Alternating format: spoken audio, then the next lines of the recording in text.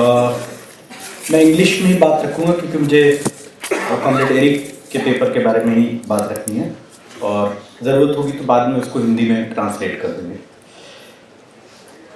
First, I would like to congratulate Comrade Eric for such a wonderful presentation. Many of the issues which are generally not understood in a proper Maoist fashion, some basic concepts. What is a fundamental contradiction? What is a principal contradiction? What is the relation between fundamental contradiction and principal contradiction? The importance of resolution of principal contradiction in order to advance towards the resolution of fundamental contradiction, and how a political conjuncture plays a role in this. Generally, these basic concepts are missing from the papers and presentations and essays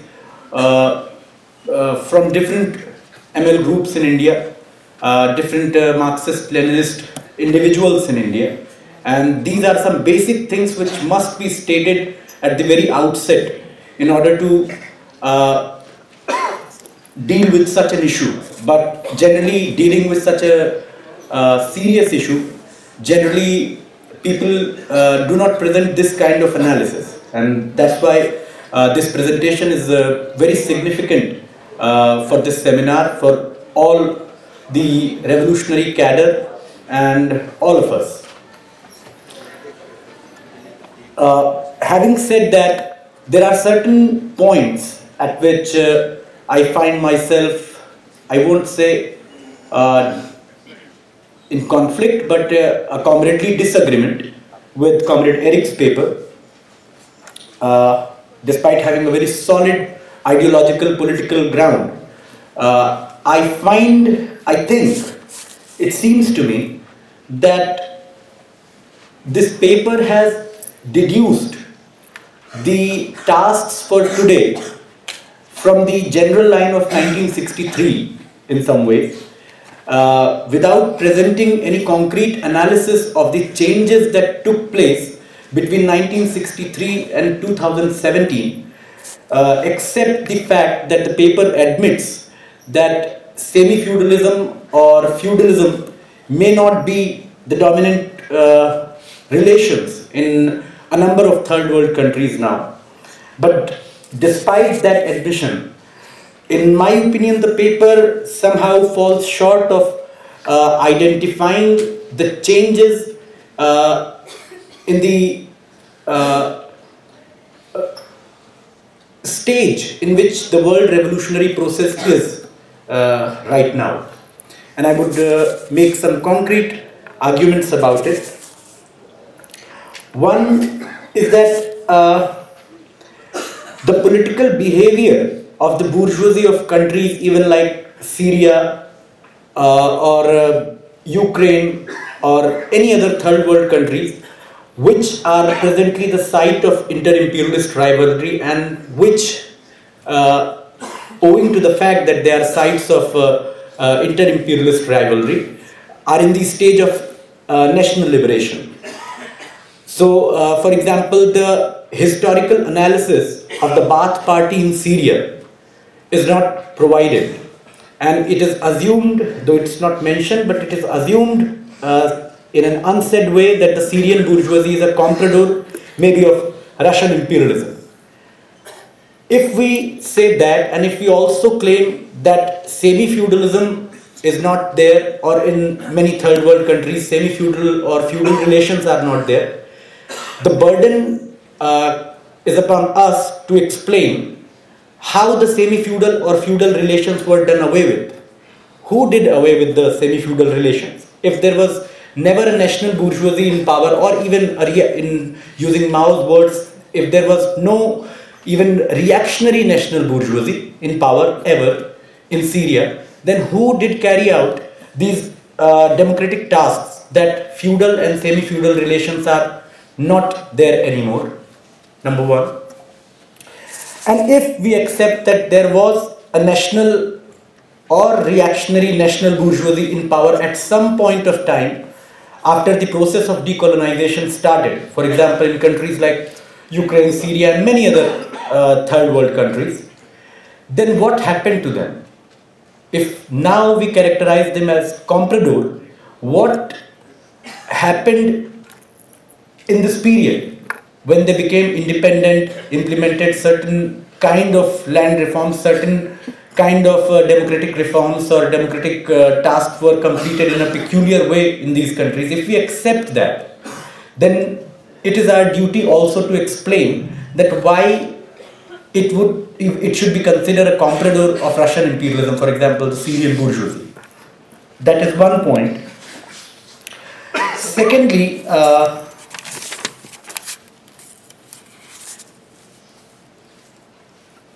I find another thing, and I wondered about it because it's such a well-written paper and well-structured and laid bare the basic, clearly stipulates the foundational things about Maoist analysis.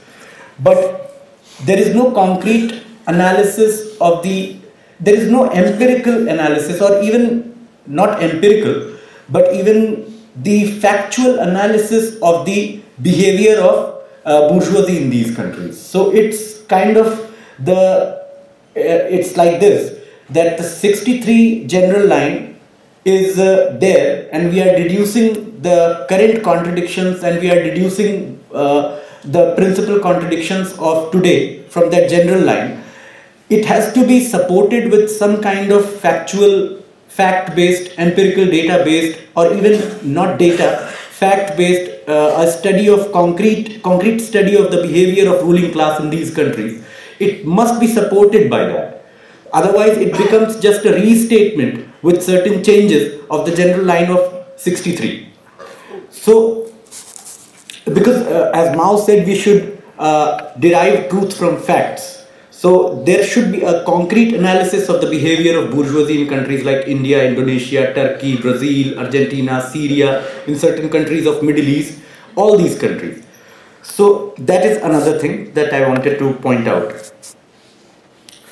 Third thing that I wanted to talk about is that the comment of Chinese Communist Party on Bandung Conference and the non-alignment movement, first conference of non-alignment movement in 1961, where the CPC says that about the Bandung Conference and the non-alignment movement, the crux of their appreciation of these two events was that these newly independent countries organized on such forums, creating pressure on imperialism, is a positive thing. Their anti-imperialist unity is positive and progressive. So because the assessment of these countries, the behavior of bourgeoisie in these countries, whether it was politically independent or not, the assessment by Chinese party was, we believe it was under progress. It was constantly changing. Because, for example, in 1973, though Deng Xiaoping was the foreign minister, he gave an address to the UN Assembly in which he said that these countries are politically independent and economically dependent, therefore the national independence is not consummated. This is a contradictory statement, because if they are politically independent, economic dependence is a totally purely quantitative thing. It can happen even within the imperialist countries. There are various degrees of economic dependence within the advanced capitalist countries and imperialist countries. The basic thing is political dependence. If it accepts that it is political independence, it should also be accepted, and it might be a slip, or we should be allowed to criticize the Chinese Communist Party as well. It can be a slip, but if you accept that it is politically independent, then the natural corollary is that the national independence is consummated. Because otherwise it will become a totally economistic yardstick to determine whether the country is independent or not. Moreover, even about the Indian bourgeoisie, the assessment of Chinese Communist Party was constantly changing. In 1952, Nehru is called reactionary national bourgeoisie. In 1959, in two articles on Nehru's philosophy, and the second article was more on Nehru's philosophy, for the first time the Chinese Communist Party characterizes him as a comprador. So in 52, it was reactionary national bourgeoisie, and in 59, it was comprador. How? Why? We need to understand. I'm not criticizing the Chinese Communist Party on this point, because assessments change and assessments constantly change with changing realities, which might be wrong, which might be correct or incorrect. That's a different point, different thing altogether. But the assessments and the evaluations done by the Chinese Communist Party about the newly independent countries in the late 50s, early 50s, 60s was not consistent. It was constantly changing. Second thing, I would just quote from the general line presented in 1963, which in my opinion, it means that the general line kind of tells about the orientation of the newly independent country. It points out the dual character of the bourgeoisie, which came into power in these newly independent countries, and it also prescribed the communist forces of these countries to adopt a twofold strategy towards this bourgeoisie. Insofar as it completes the democratic tasks, the Communist Party should form alliance with it, and insofar as it collaborates, it doesn't say that kowtows, or it doesn't say that it sells it out to imperialism. It just says insofar as it collaborates and compromises with imperialism, we should oppose it. So I will just read it from quoting from the general line of 63. The nationalist countries which have recently won political independence are still confronted with the arduous tasks of consolidating it, liquidating the forces of imperialism and domestic reaction, carrying out agrarian and other social reforms, and developing their national economy and culture. It is of practical and vital importance for these countries to guard and fight against the neo-colonialist policies which the old colonialists adapt to preserve their interests, and especially against the neo-colonialism of the US imperialism. In some of these countries, the patriotic national bourgeoisie continues to stand with the masses in the struggle against imperialism and colonialism and introduce certain measures of social progress. This requires the proletarian party to make a full appraisal of the progressive role of the patriotic national bourgeoisie and strengthen unity with them. As the internal social contradictions and the international class struggle sharpen, the bourgeoisie, and particularly the big bourgeoisie, in some newly independent countries increasingly tend to become retainers of imperialism and to pursue anti-popular, anti-communist and counter-revolutionary policies. It is necessary for the proletarian party resolutely to oppose these reactionary policies. Generally speaking, the bourgeoisie in these countries have a dual character. When a united front is formed with the bourgeoisie, the policy of the proletarian party should be one of both unity and struggle. The policy should be to unite with the bourgeoisie insofar as they tend to be progressive, anti-imperialist and anti-feudal, but to struggle against their reactionary tendencies to compromise and collaborate with imperialism and the forces of feudalism.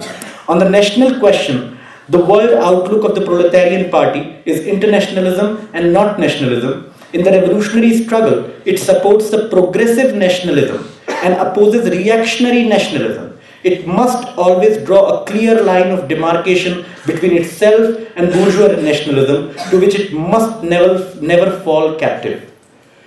So, there are many things which should be noted here.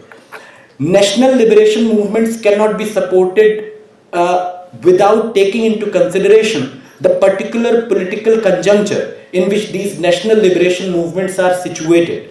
And that is the position which the Bolshevik party took during the Civil War. Certain, for example, Ukrainian nationalists and many other nationalists were taking side of the reactionary white forces, Denikin, Kolchak, Wrangel, and it was a clear position of the Bolshevik party that the task of national liberation should be subordinated to the interests of proletarian revolution. It doesn't really matter whether there is already an existing socialist state or not, because interests of proletarian revolution cannot simply be reduced to the existence of socialist state or not.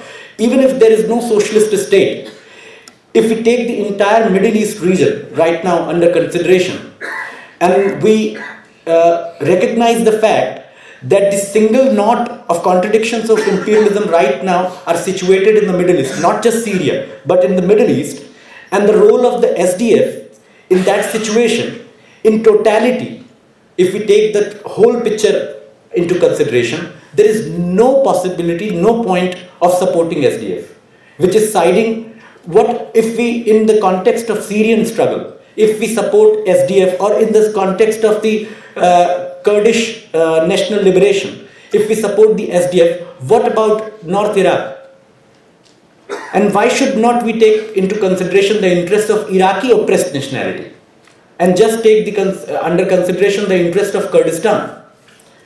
So this must be taken into consideration. The second thing which is clear from this general line, the section that I quoted, is that the general line says that right now the situation is that there are certain countries in which patriotic national bourgeoisie is there, and it has a dual character.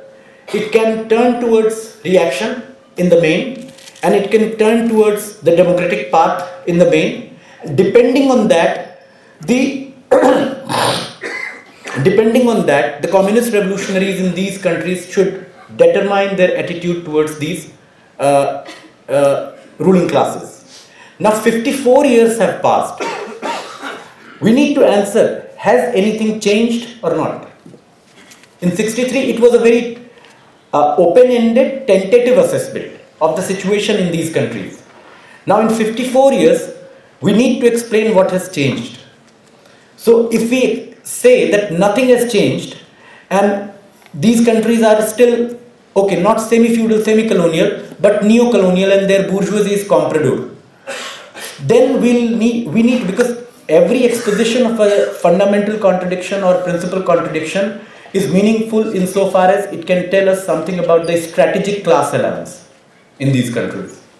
So it must tell also about how, in a country like India, I assume that Comrade Eric agrees that in India maybe it's difficult to form a four-class alliance, except there is an imperialist invasion, and somehow with some miraculous turn of history, India becomes the site of inter-imperialist rivalry and intervention. In that case also, for example, if India, suddenly imperialism finds out that India has larger oil reserves and larger amount of mineral resources, and different kinds of geopolitical contradictions also are creating a political conjuncture geopolitically in India, and suddenly imperialism leaves the Middle East alone and comes to India and invades India, for example, and Russian imperialism comes into support of the Indian bourgeoisie. It's true that any communist force will form a short-term tactical alliance with any force fighting against imperialist intervention. Even if, for example, Lalu Prasad Yadav is fighting against imperialist intervention, tactically we'll have to form an alliance with them. But that is only insofar as the imperialist aggression is there, number one. Number two, every imperialist aggression is not for colonization or neo-colonization. So we also need to make a distinction between imperialist aggression due to a variety of reasons other than the intent to colonize or neo-colonize a country, or make it its client state or something like that. There are many possible reasons for imperialist interventions, and that is not simply decided by economic factors, and I believe Comrade Eric would agree that it is also determined by a political conjuncture. And in that political conjuncture, the tactical short-term alliance definitely can be four-class, but it's not strategic alliance. So, in determining the principal contradiction, we also have to take into account that the fact that it should guide a revolutionary Maoist party to determine the strategic class alliance. So in that sense, I think the whole question of imperialist intervention in Syria should be studied and taken into consideration. Another thing is that there is a point in paper that the contradiction between proletariat and the bourgeoisie cannot be considered to be the principal contradiction because the proletariat is not organized politically as a class, which is conscious of its historical role, which has its revolutionary program clear cut under the leadership of a vanguard. If on that basis the contradiction between proletariat and bourgeoisie is not principle, there can be enumerated dozens of cases where there is an oppressed nationality, but the oppressed nationality is not organized in any meaningful way under the leadership of any party of national liberation, either led by the national bourgeoisie or the communists. But the communists are communist leadership of national liberation is a different thing. But even in India, in Northeast, for example, barring the exception of Manipur and Nagaland, in other northeastern states, the national liberation movement has totally disintegrated. There is no leadership whatsoever. There are small splinter groups totally isolated from the masses. They have no appeal among the masses of these nationally oppressed people. And in some cases, some small communist groups are larger than the national liberation forces. So if we accept that proletariat bourgeoisie contradiction cannot become principle because there is no vanguard force, the class is not organized in the political sense as a class. In terms of Lenin, it has not achieved the class political consciousness, not simply class consciousness. Then what about situations like Mizoram, or what about situations like Arunachal, where there is no vanguard of national liberation movement? What is the principal contradiction there? Proletariat bourgeoisie, it's not, because the proletariat is not organized politically as a class under the leadership of a vanguard. But so is the national liberation movement. There is no leading force of the national liberation movement, and yet it is oppressed nationality. What is the principal contradiction? So I think this method is, it smacks of young Hegelian subjectivism, because Mao also talked about the principal aspect of principal contradiction. The contradiction between proletariat and bourgeoisie is principal contradiction in the world today, and we totally agree with Comrade Eric that the forces of proletariat are much too weak, and its weakness is in excess of the weakness of imperialism. It's much more weaker than imperialism. But from this, we cannot say that it is not principal contradiction, and it will become principal contradiction only when our forces will become the principal aspect of the principal contradiction. So it is somehow confusing, these two concepts, because in the world today also, then even if we accept that Syria is a nationally oppressed country, the forces of national liberation are too weak, much too weak than the imperialist forces that are intervening there.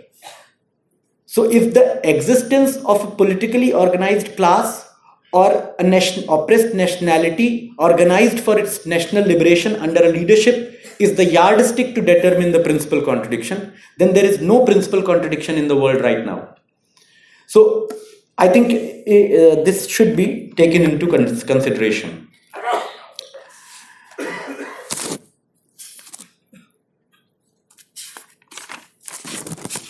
Then there is this question of semi-fascism.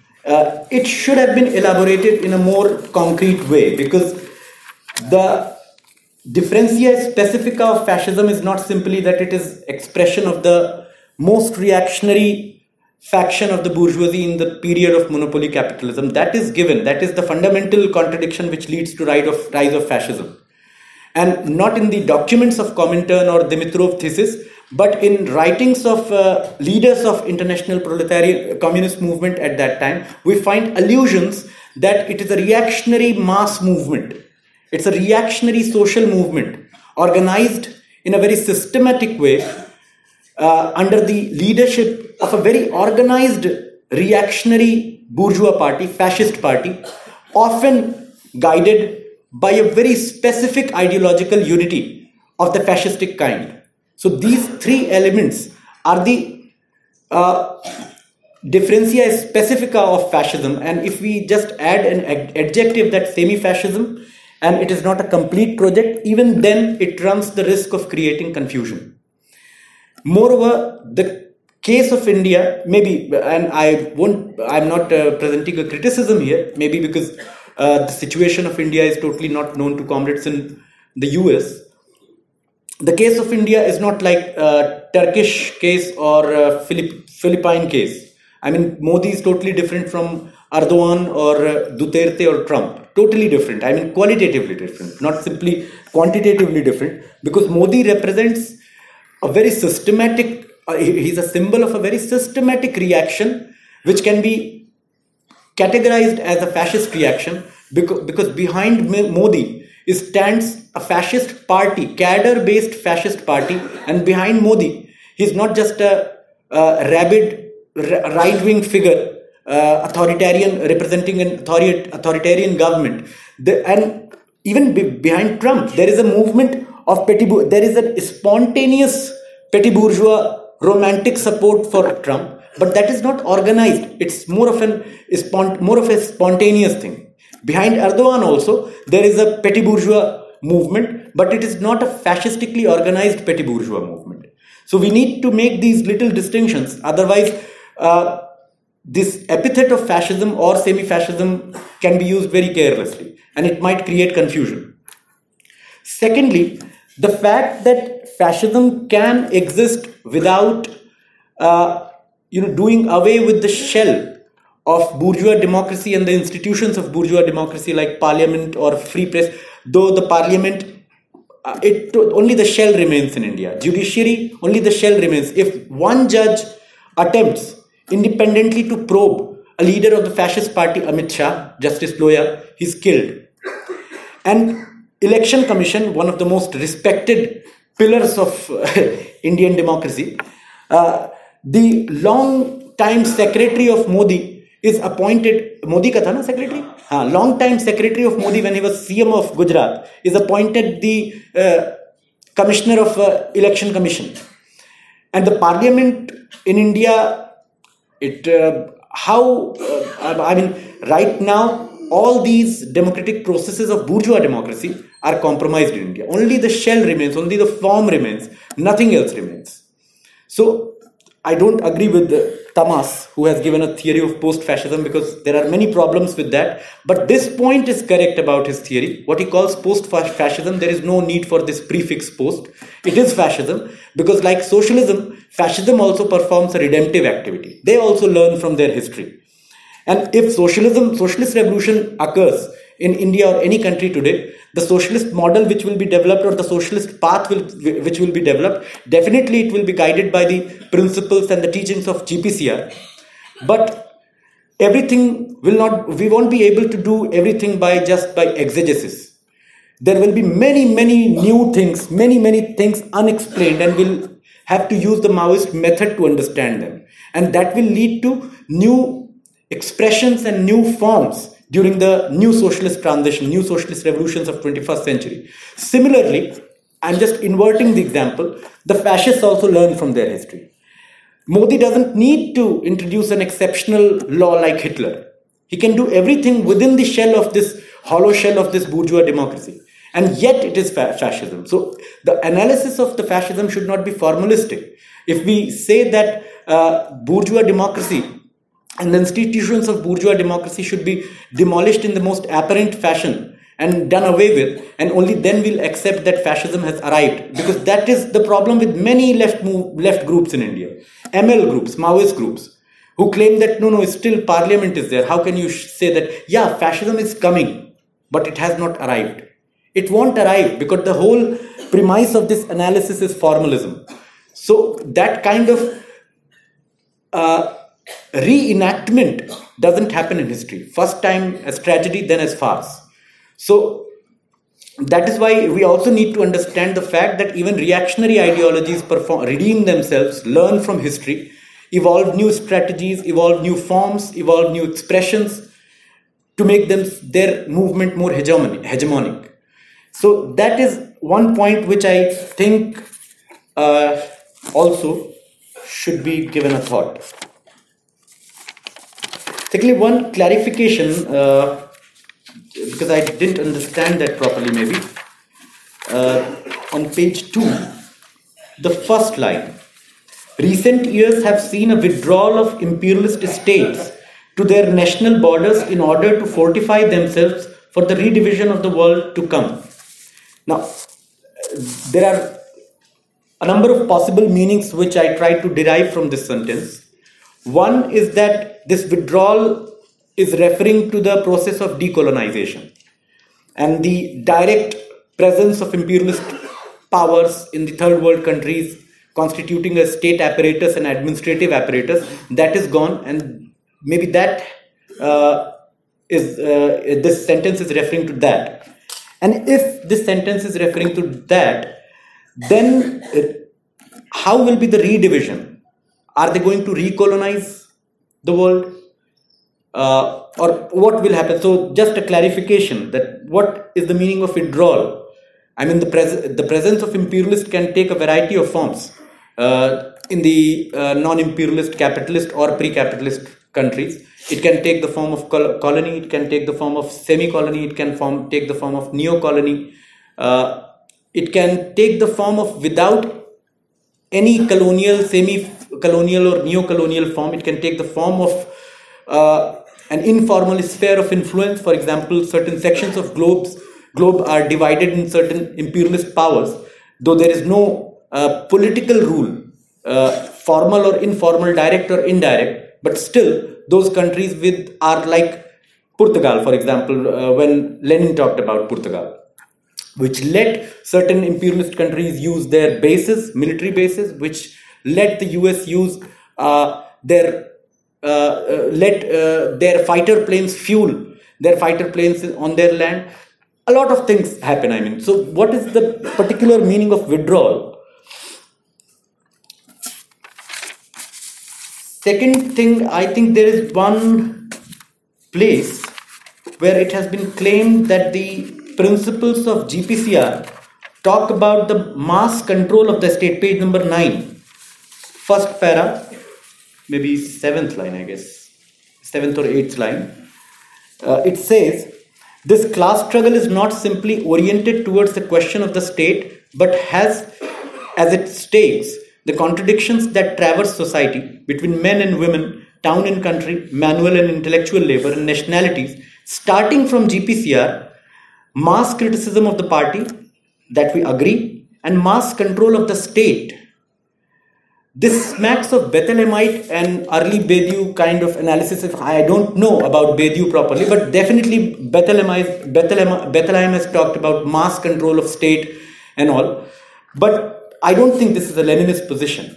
Lenin always talked about that in the proletarian state, which characterizes the dictatorship of proletariat, the principal instrument of proletarian dictatorship is party. Definitely party presents itself for criticism from below, from among the masses, implements a revolutionary mass line, though Lenin doesn't use that term. But what he means, for example, on workers' inspection, some of his last articles, he's actually anticipating the theory of revolutionary mass line. So if we take from those writings of Lenin, even in those writings, what kind of mass, I mean, this assumes that the spontaneity of the masses is revolutionary. This will lead to some kind of spontaneity fetishism. And masses will never control the state as long as there is classes and state. The Revolutionary Party, during the trade union controversy, the opposition asked that it blamed the CC and Politburo that actually it is the one party's rule, one party is ruling. Lenin said, yes, one party is ruling. Does the common worker know how to rule? No. And even in an advanced capitalist country like the US, the common worker doesn't know how to rule.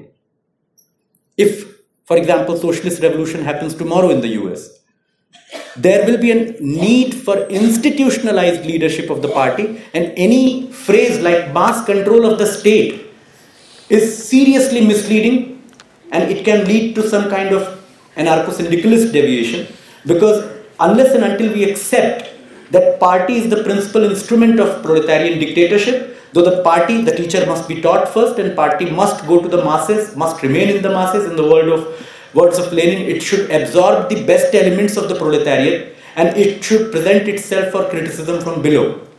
That should be there. Even then, it is the party which is the instrument of proletarian dictatorship. It is a party that controls, and if we oppose this line, it will ultimately, in this or that form, will lead to the logic of pitting the party against the mass or pitting the party against the class, whatever. Holds true in the both cases. So this, I think, either maybe Comrade Eric wanted to say something else, but because this phrase is very problematic and troubling. Secondly, there is one place that in the next para, it has been said that indeed the GPCR affirms the primacy of politics over economism and ideologism alike. During the GPCR, the bourgeoisie entrenched in the party and its state was constituted as a political class. It was not the bourgeoisie of monopolists directly extorting surplus value from the working class, but the bourgeoisie defined politically in its antagonistic relation to the proletarian revolution. Against both revisionists, that's the basic thing on which I want to talk. Because yes, it's true that the state bourgeoisie is basically defined politically and it doesn't extract surplus directly from the working class, but it is the beneficiary as the state officials and party officials of, and it has a decision-making power, and there is an inequality. So we cannot completely de-economize the concept of state bourgeoisie. It's not only politically defined, it's also political economically defined. So that's how I understood the concept of state bourgeoisie as propounded by Mao. But on the whole, the logic is correct that it is basically decided on the basis of who chooses what road during the socialist transition in the state and in the party. The capitalist roaders and the socialist, the communist revolutionaries. But it is not simply that. We cannot end there, or we cannot stop there while defining state bourgeoisie. There is a, otherwise, if we de-economize this concept, the GPCR also becomes a cultural thing, or just a political thing. It's not just a political thing or just a cultural thing or ideological thing, as Comrade Eric himself very beautifully described while criticizing Althusser. But we also need to understand it was because politics is the concentrated expression of economics, in the world's most concentrated expression of economics, as Lenin said. And we cannot de-economize these concepts. So I don't agree with Ralph Miliband's critique of the concept of state bourgeoisie. One thing he clearly puts finger on is that how is it decided? Who decided who is a capitalist roader in the party and the state? The masses spontaneously cannot decide. It is the interaction, organic interaction between the party and the masses through the application of revolutionary mass line. But in that interaction, it's a dialectical interaction. It is not as if masses have an upper hand in that interaction. Party learns from the masses and teaches the masses in return. So if it's the party which ultimately decides who is capitalist roader within the party, it becomes a round. This logic goes round and round in a circle. So we also need to have a very clear-cut political economy basis of the concept of state bourgeoisie, which sprouts in the party and the state, and it has a clear-cut relationship with the petty commodity, as Lenin said, about the bureaucratic distortion and bourgeois deformities within the Communist Party and the proletarian state during the socialist transition, that it is naively linked with the petty commodity production which goes on in the society. It is linked with the class struggle and the constant reproduction of capitalist relations due to these petty commodity production. If we don't completely de-link it from that, then, and it becomes a purely political definition, that then it becomes prone to some kind of idealism, some variety of idealism.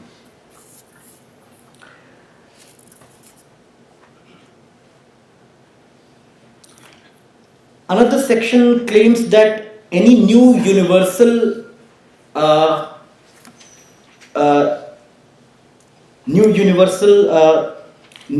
increment in the communist theory, Marxist theory, will take place only on the basis of successful revolutions. I think that's an overstatement, because a lot of failed revolutions, a lot of failed attempts to take power from 1848 to 1871, the short-lived Paris Commune, a lot of failures also gave new general theories with universal validity to Marxism. So I have to look where it is said, but it is said at one place.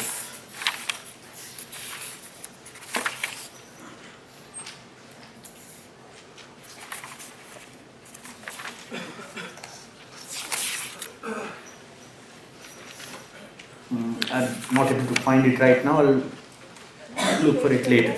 Huh?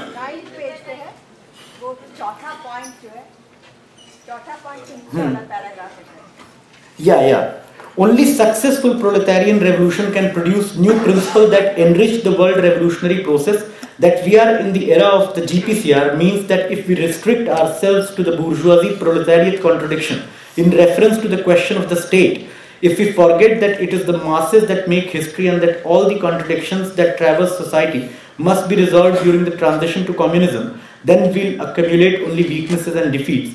However, while an era of the world revolutionary process does not depend on the continued existence of the revolutionary experiences that give rise to the principles that define it, experiences that fall short of those principles are idle, incapable of articulating the old with the new.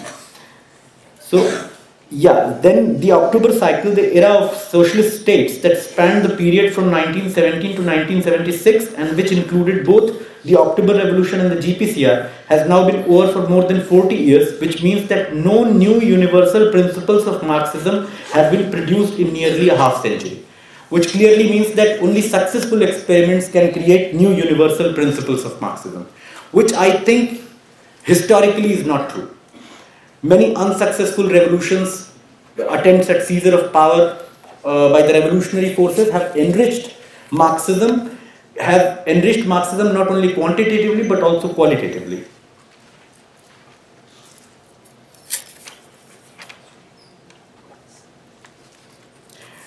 And at one place, though, Comrade Eric said in his elaborations that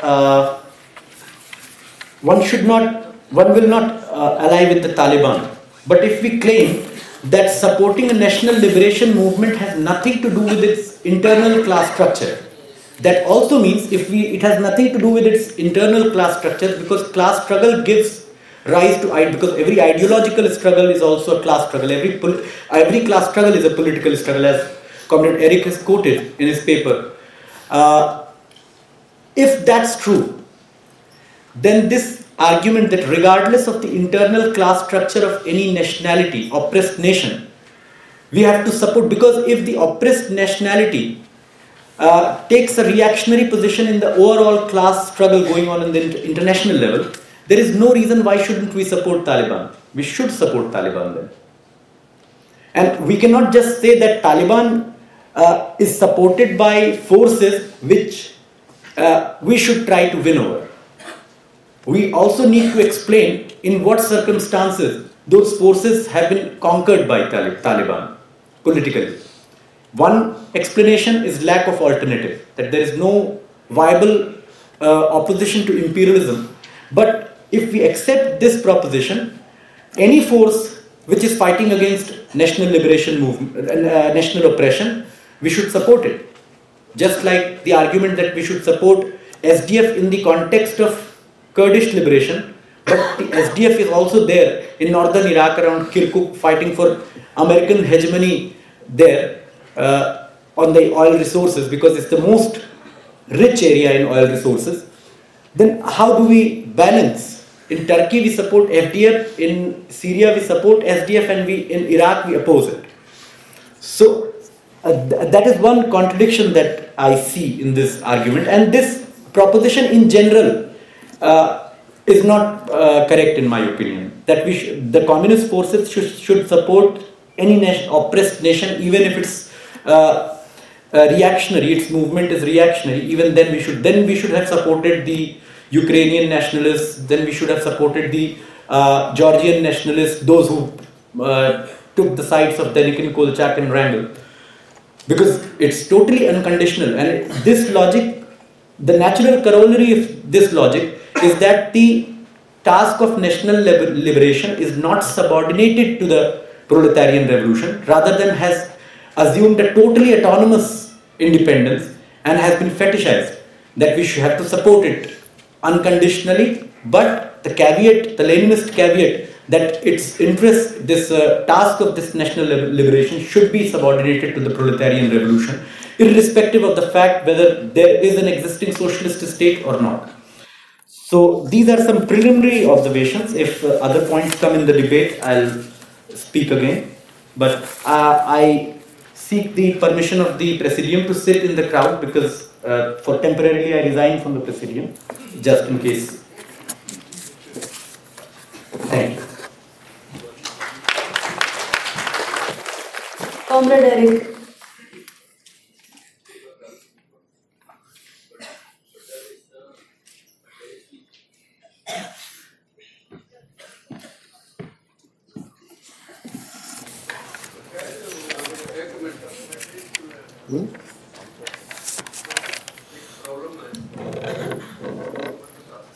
So I would like to. Thank Comrade Abhinav for his comments. Can begin by saying that I completely agree on this question of carrying out a concrete analysis. If I had the pretension of fully elaborating a general line, which would be hubris, would be absurd, then indeed I would have had to carry out detailed concrete analysis and provide more than some fugitive indications, descriptive in nature of the world situation in concrete terms. As far as, let's see, where can I begin? There were certain points of confusion that it may be the fault of my paper for not being clear. But certainly I do not add, just specifying the principal contradiction is that between imperialism and oppressed nations doesn't mean we support every national liberation struggle. Certainly we can find with Marx, Lenin, and Mao cases in which they did not. Marx, as I mentioned, did not support the aspirations of the Czechs and South Slavs. Lenin opposed Polish aspirations in the 20th century, although Marx and Engels had supported them in the 19th century. China opposed the national liberation struggle in what is now Bangladesh.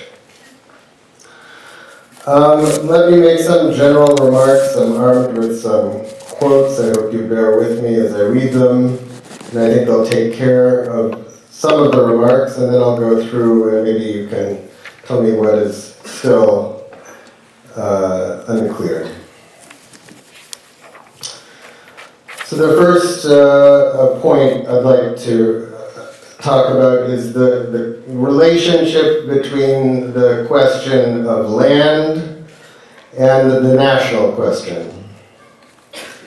I think there's certain leaps here. Another leap is that under what circumstance the national question is posed and under what circumstances is it liquidated. But first I'd like to talk about the land question and the national question, and what are the grounds for their dissociation. So I have a quote from Stalin from the national question once again.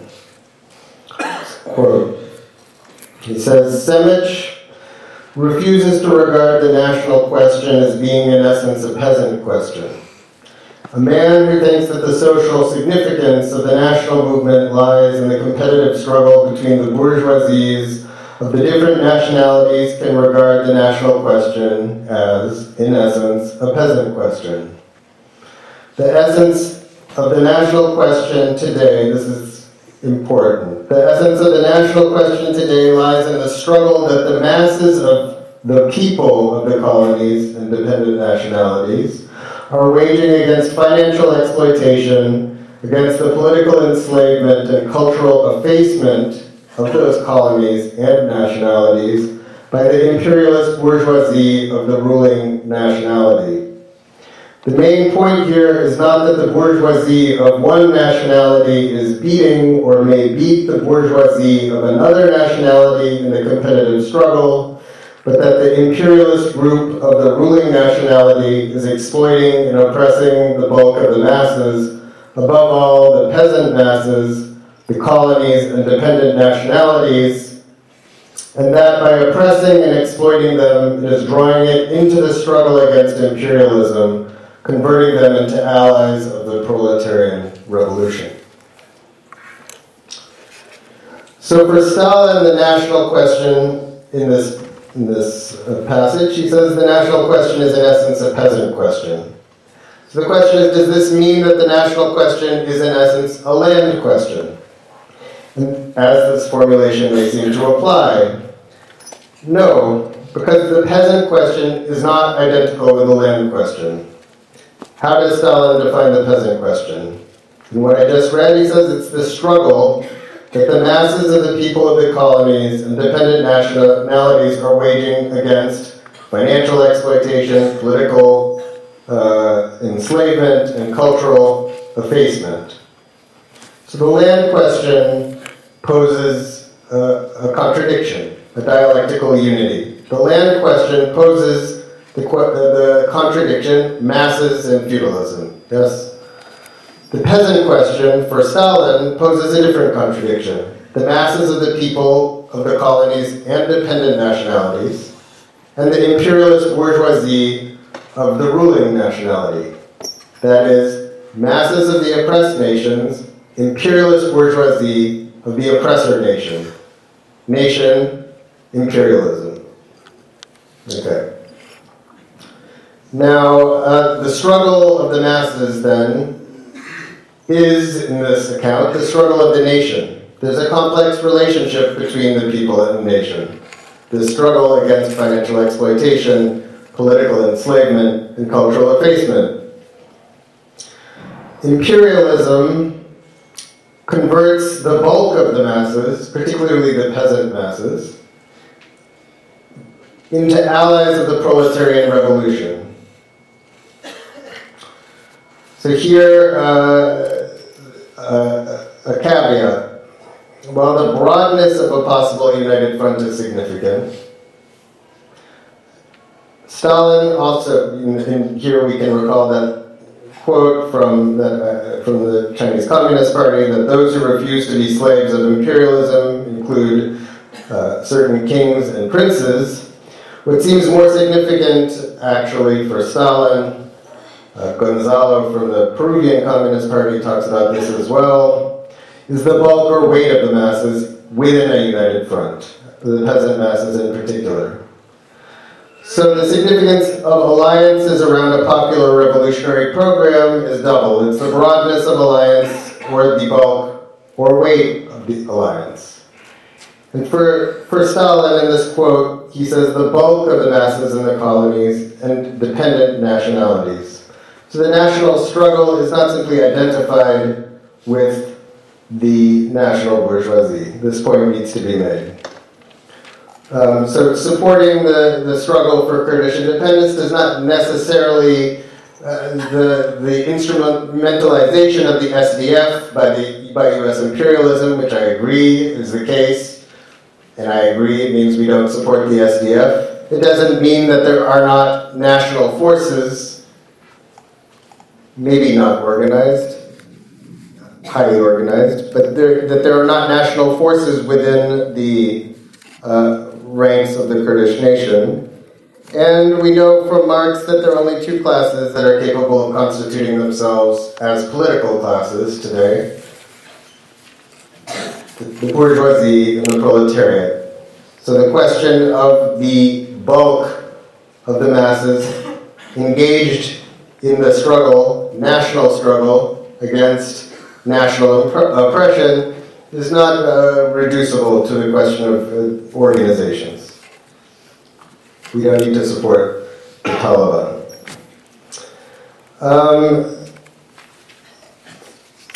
Let's see. On the question of who to ally with, Comrade Abhinav talked about this question of, again, not supporting, opposing collaborators and supporting revolutionary elements. And of course, this goes without saying. We're not nationalists. I agree completely that we have to always subordinate the national movement to the popular movement, that is, to the movement in the line of the dictatorship of the proletariat. Lenin, at the Second Congress of the Comintern in the 4th session, makes just this point. He says, we debated, this is a quote, we debated whether it is correct in principle and theoretically to declare that the Comintern and the Communist parties have a duty to support the bourgeois democratic movements in the backward countries. And the outcome of this discussion was that we came to the unanimous decision to talk not about the bourgeois democratic movement, but only about the national revolutionary movement.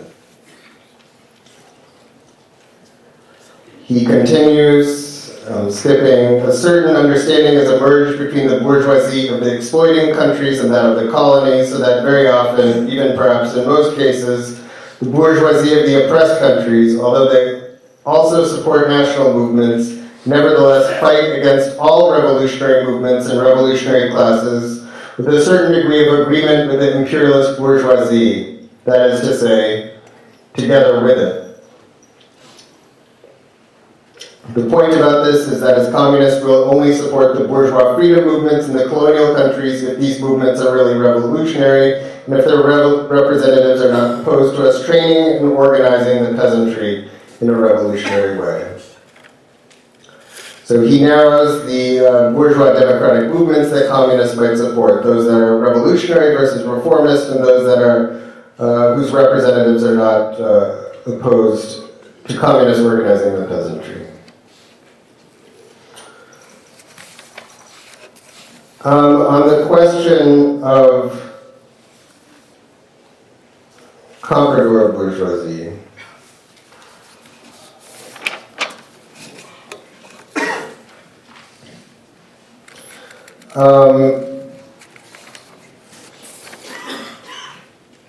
it's my understanding that we should understand comprador bourgeoisie as principally a political distinction and not liquidated into social class. I'm not convinced by the argument that the comprador bourgeoisie must be a commercial bourgeoisie. That is the argument that Mao makes in analysis of classes in Chinese society in the selected works, but that's a revision of the original version. The original version, the relevant passage reads as follows. First, the big bourgeoisie. In economically backward and semi-colonial China, the big bourgeoisie is wholly a vassal of the international bourgeoisie, depending entirely on imperialism for its survival and development. For example, the comprador class, the bankers, Lu Zhongyu, Chen Yanbo, etc., the businessmen, Tang Xiaoyi, He Dong, etc., the industrialists, Zhang Jian, Sheng Enxi, etc., those that have close relationships with foreign capital, the big landlords, the bureaucrats. The class of reactionary intellectuals is an appendage of the above four kinds of people. So he defines the comprador as bankers, businessmen, industrialists, and those that have close relationships with foreign capital. He says that, quote, the class of reactionary intellectuals is an appendage of the above four kinds of people, the high-ranking staff of banking, industrial, and commercial enterprises of comprador character, plutocrats, and high-ranking government officials, politicians, part of the students who have studied abroad in Japan and the West, part of the teachers and students from universities and specialized schools, eminent lawyers, and so on, all belong to this category. The goals of this class and those of the National Revolution are absolutely incompatible. From beginning to end, they side with imperialism and are an extreme counter-revolutionary group. It is a deadly enemy within the National Revolutionary Movement.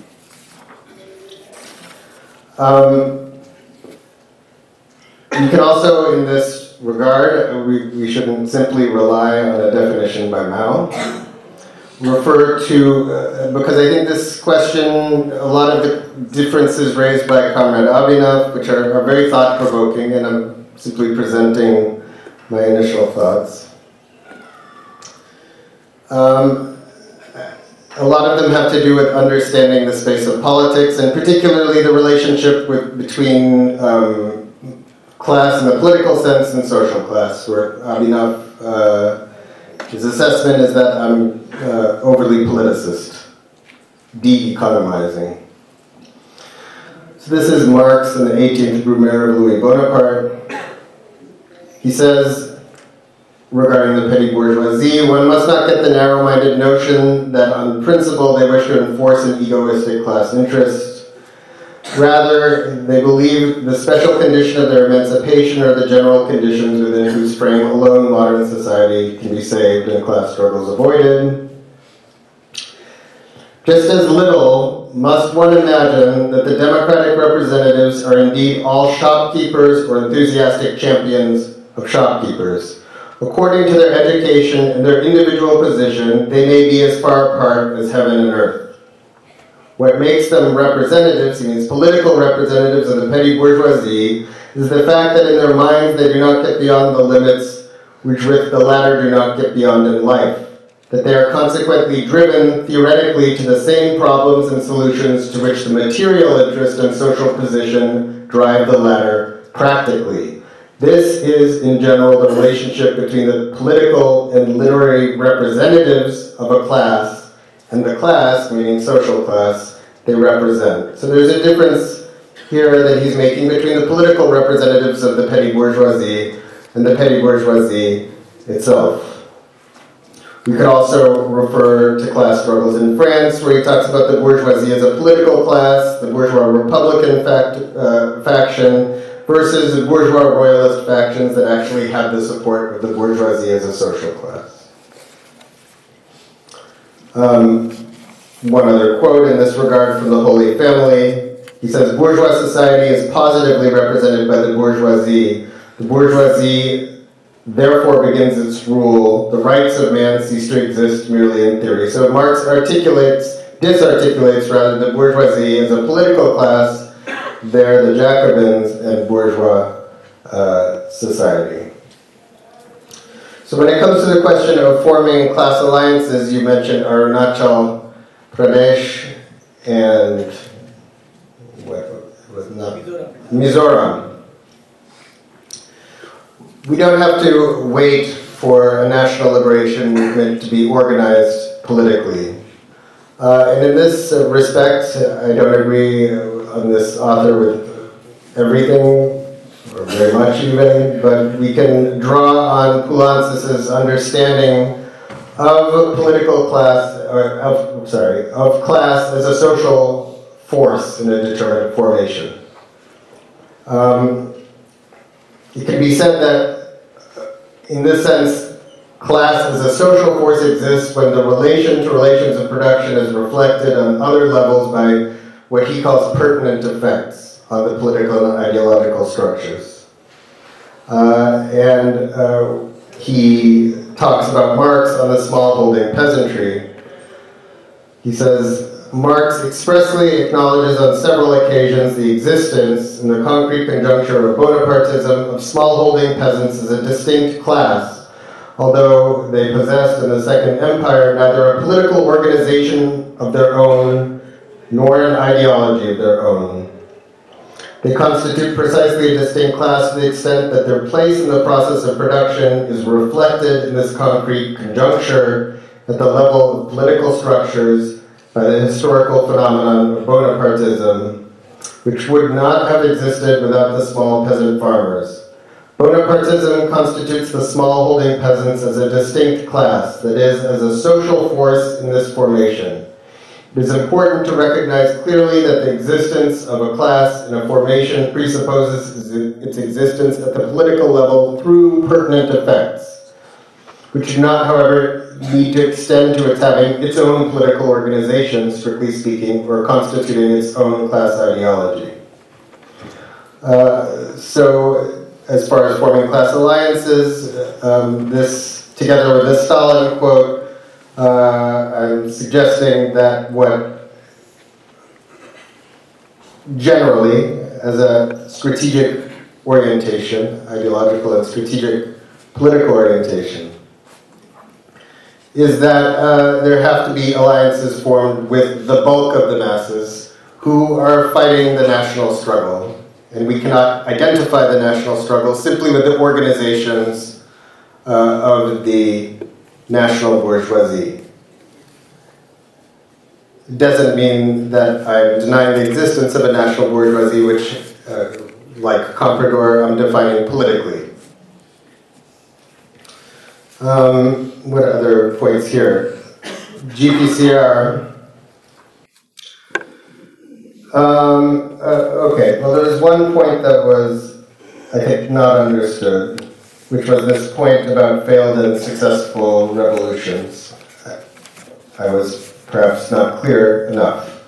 The point that I was making there is not that no failed revolutions have taught us anything. In fact, all of the events and the history of the revolutionary process have been failures, astonishing failures, from the Paris Commune to the Russian sequence, Chinese sequence.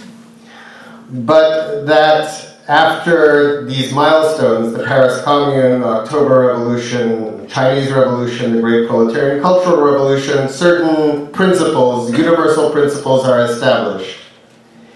And if one ignores those principles, for example, regarding one universal principle is that of the need for the dictatorship of the proletariat. That's not established.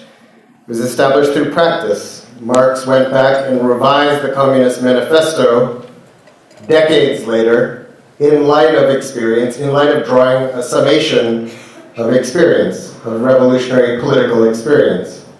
And so from then on, any attempt at revolution that is not in the line of the dictatorship of the proletariat is idle, is sterile. This is what I meant.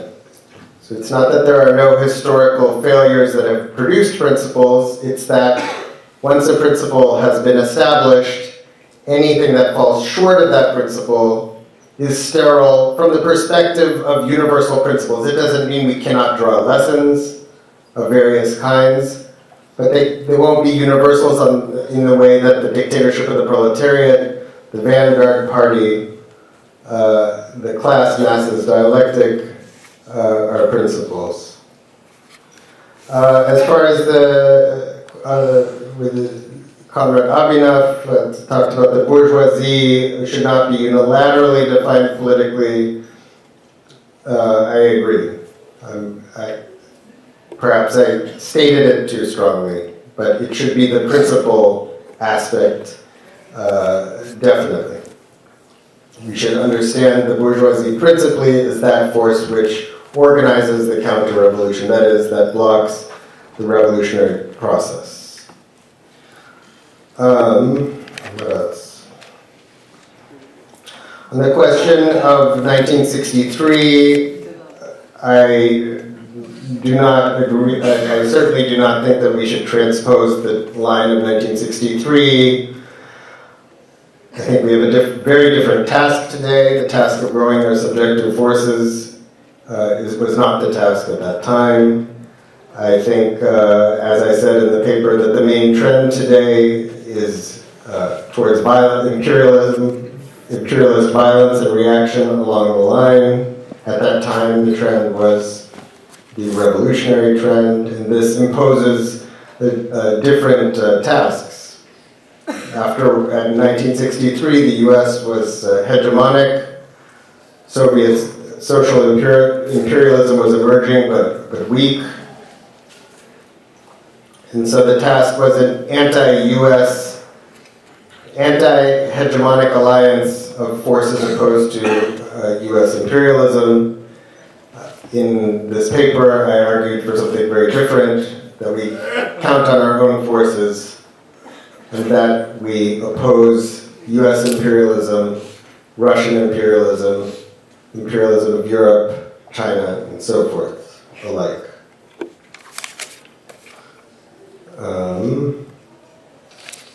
Is there anything else I didn't know? The question of fashion. Okay. So two things. So first, finishing with the GPCR, this question of mass control of the state. I think we have to distinguish the state and the party. I find that I would have to study this idea more, ask Comrade Abhinav or others what this means, but the institutionalized leading role of the party seems problematic insofar as the state. I mean, one of the lessons, positive lessons from the GPCR, maybe the central lesson, is that the state does not extinguish itself. It requires mass activity. It's not leading. I don't think there's a slippery slope to anarchism there. This is a basic to Maoism. The party has a leadership role. It leads the broad masses in the destruction of the state. That's the passage to communism. It will take many turns. There'll be retreats and failures, but that should be the broad movement of history. This is the negative summation of the Russian sequence, and also of the failure of the great proletarian cultural revolution. So, I mean, history did not stop with Lenin. So I'm not convinced by simply invoking Lenin there. I think we should also always be clear to understand the dictatorship of the proletariat is the party leading the masses and seizing their own power. The slogan of workers' power is a Trotskyist slogan. I think another point at which Comrade Abhinav and I may disagree in this respect is on the question of the commune state, which was raised by the Maoist Center at the time of the Cultural Revolution, with even extensive articles published in Renmin Redao and Red Flag on the Paris Commune at that time, for that reason. On the question of fascism, I'm not capable of carrying out a concrete analysis of the situation here in India right now. I think this is a tricky question because we have this historical phenomenon of classical fascism, and the question is what is contingent and merely formal and what is essential when we apply the term today. And it seems to me that this trend, we'll just call it a rightward trend, far-right trend, on a global scale is characterized by the various features that I mentioned, but it attempts to impose hegemony by a backward section of the reactionary section, rather, of the bourgeoisie through executive means rather than parliamentary means. I think the achievement of fascism in some way has to depend on the abolition of the parliamentary state. I will take any further comments, and if there's anything, Abhinav, that I have not addressed. Okay.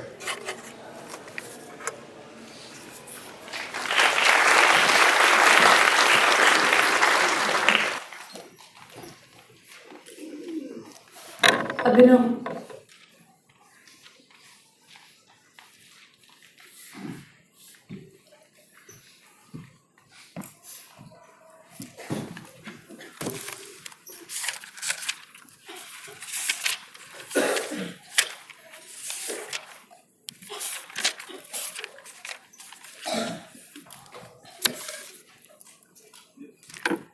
One, the first point that Comrade Eric raised, it's totally clear that national question, the difference between national question and peasant question, the difference between peasant question and land question. My question was that if we are accepting, I'm just restating the question, if we accept that semi-feudal and feudal relations were done away with, for example in Syria, who did it? That was my question. एक second मैं अपनी बात भी करूँ फिर हाँ मैं इस बार पूरा हिंदी में रख दूंगा इसके बाद इस बात को पूरा रख दूंगा अच्छा नहीं लड़ेंगे नहीं और हिंदी में भी कर देंगे ठीक है लड़ेंगे नहीं हाँ बहुत मेहनत लगती है पाजी अभी कर देते हैं 1 मिनट पहले रखते देवा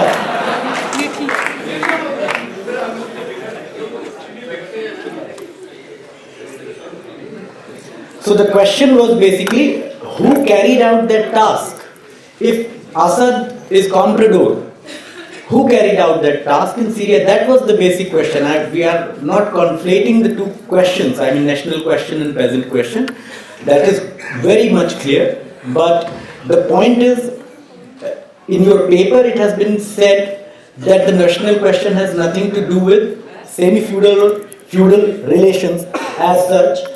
And if it is accepted that in third world countries or relatively backward countries, let's not say whether they are capitalist or pre-capitalist, but if semi-feudal and feudal relations are done away with, there must have been some agent to do that.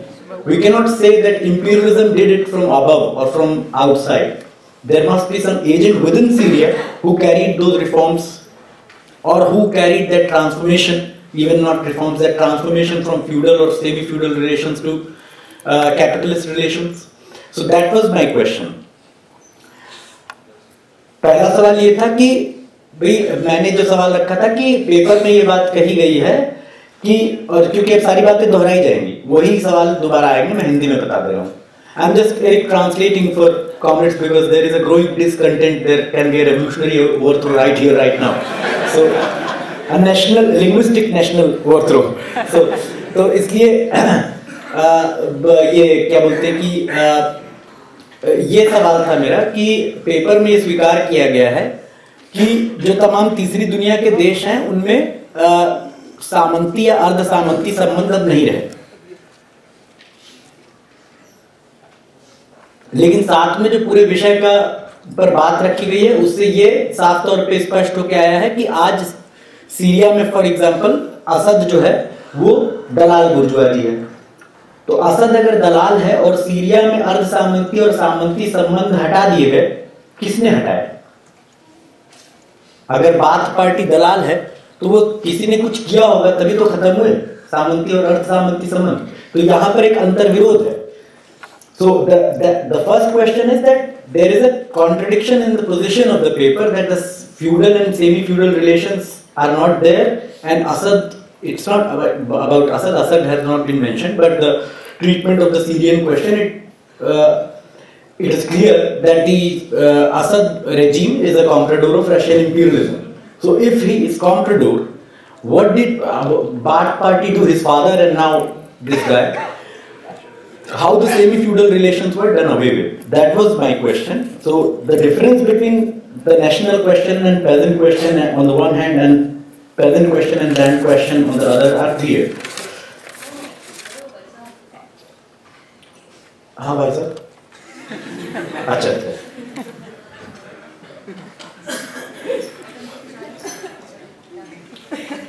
The second thing that was raised here, national struggle cannot simply be reduced to national bourgeoisie. So the question arises that what kind of class alliance will be formed if there is no national bourgeoisie? That means in rural areas there is no rich peasantry, non-comprador. There is no rich peasantry, there is no small industrialist, small shopkeeper type class in the urban areas. So the alliance in this national liberation revolution will consist of what classes? How many classes? 4 classes, 3 classes. So if this general proposition doesn't tell us about the actual concrete nature of the class alliance, strategic class alliance, not tactical. For example, in Syria, tactically, maybe one can ally with any force at all which is fighting against both imperialisms, the US imperialism and the Russian imperialism. But that alliance on the basis of the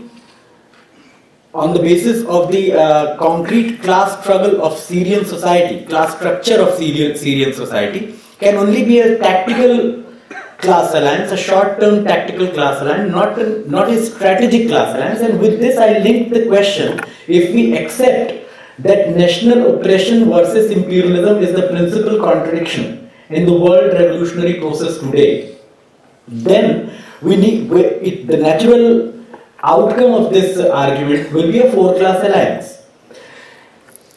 Right now I am leaving the question whether the national liberation forces are organized under any organization or not. I am totally leaving that out right now. I will come to that later. But the first question is, even if there is no national liberation organization under the leadership of which the classes are fighting, we need to tell which classes are fighting against this national oppression. What are those classes? So that was the second question that I raised. That is totally acceptable, that national liberation, that's why that was the whole basis of the theory of worker-peasant alliance regarding the stage of national liberation movements. That's totally understandable. Even in that case, it was a 4-class alliance because there was a class which could be considered as a national bourgeoisie, even if not in the sense of some factory owners or something like that. Even then there was a 4-class alliance, not 3-class alliance. Then I also don't think that if in Mizoram and Arunachal Pradesh there is no organized nationalist leadership, we should not support the anti-national oppression movement. That was not my question. Was that if on the basis of the fact that in the contradiction between the proletariat and the bourgeoisie, the proletarian leadership or proletarian organization is so weak that it cannot become the principal contradiction, then in the case of national liberation movements, if that movement is not politically organized, why can we consider that as a principal contradiction? Because in the paper, the question of proletariat being organized in the political sense is one of the bases of considering the contradiction between the proletariat and bourgeoisie as principal contradiction. If we accept that bourgeoisie and proletariat contradiction is not principal contradiction because the proletarian forces are not class politically organized, then that was my question. In the case of Arunachal Pradesh and Mizoram, where the national liberation movement is not politically organized, why should we consider it as a principal contradiction? While we totally accept that even if that is the whole point, that is the logic that I am putting forward. Even if there is no national leadership, at the level of Arunachal and at the level of Mizoram, national oppression is principal contradiction. Even if it is not organized politically under the leadership of a party representing the national liberation movement. But when we talk about the world revolutionary process, then it's a whole totally different thing. So the question was not that we should not support Mizoram people's movement against the national oppression by the Indian state. We are supporting, actually. In practice, we totally support these movements of oppressed nationalities. Actually, in practice, not only theoretically, we actually in practice support these movements. The point that I was trying to make is that the bourgeoisie, the logic on the basis of which you have denied this status of principal contradiction to proletariat and bourgeoisie contradiction, that basis applied, if we apply the same method to the question of national oppression, then even national oppression won't be principal contradiction in the context of Mizoram and Arunachal. That was the logic. इसको मैं हिंदी में बता दे रहा हूँ।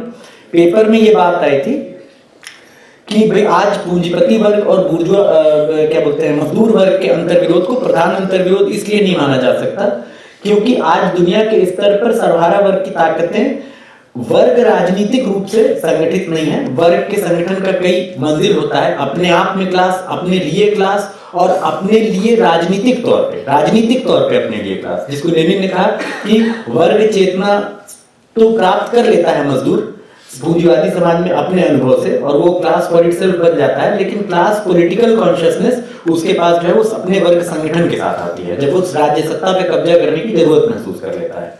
तो अगर हम paper का लॉजिक ये है कि जब तक सर्वहारा वर्ग के पास वर्ग राजनीतिक चेतना नहीं होगी तब तक सर्वहारा वर्ग और बुर्जुआ वर्ग का अंतर्विरोध प्रधान नहीं माना जाएगा, ये लॉजिक है। तो मेरा इस पे प्रश्न ये था कि अगर ये तर्क सही है तो उन सभी राष्ट्रीय रूप से दमित राष्ट्रीयताओं के आंदोलन जिनके पास कोई नेतृत्व नहीं है और जो संगठित नहीं है उन्हें भी इस प्रधान अंतर्विरोध नहीं माना जाना चाहिए।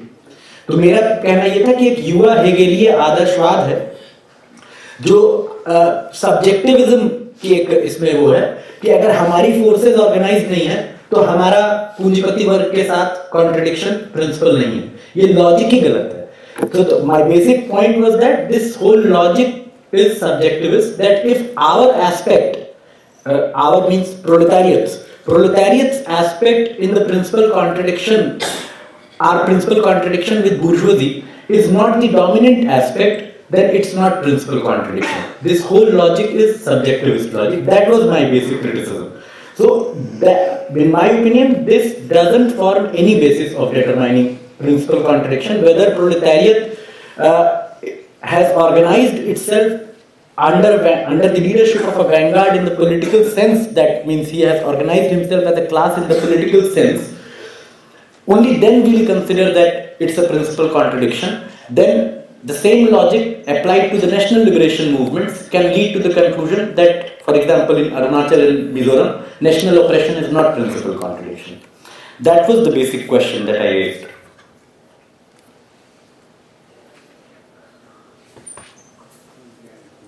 Now, these two statements, in my opinion, are contradictory. If you accept Lenin's proposition that those national liberation forces who are actually revolutionary, not anti-communist and reformist, only those national liberation movements should be supported, then actually you are taking into consideration the internal class structure, because internal class structure should also not be taken socially, it should be taken politically. So the internal class structure of the oppressed nationality taken politically includes whether its leadership is anti-revolutionary, reformist or anti-communist or not, if we take the internal class structure of the nation in the political sense.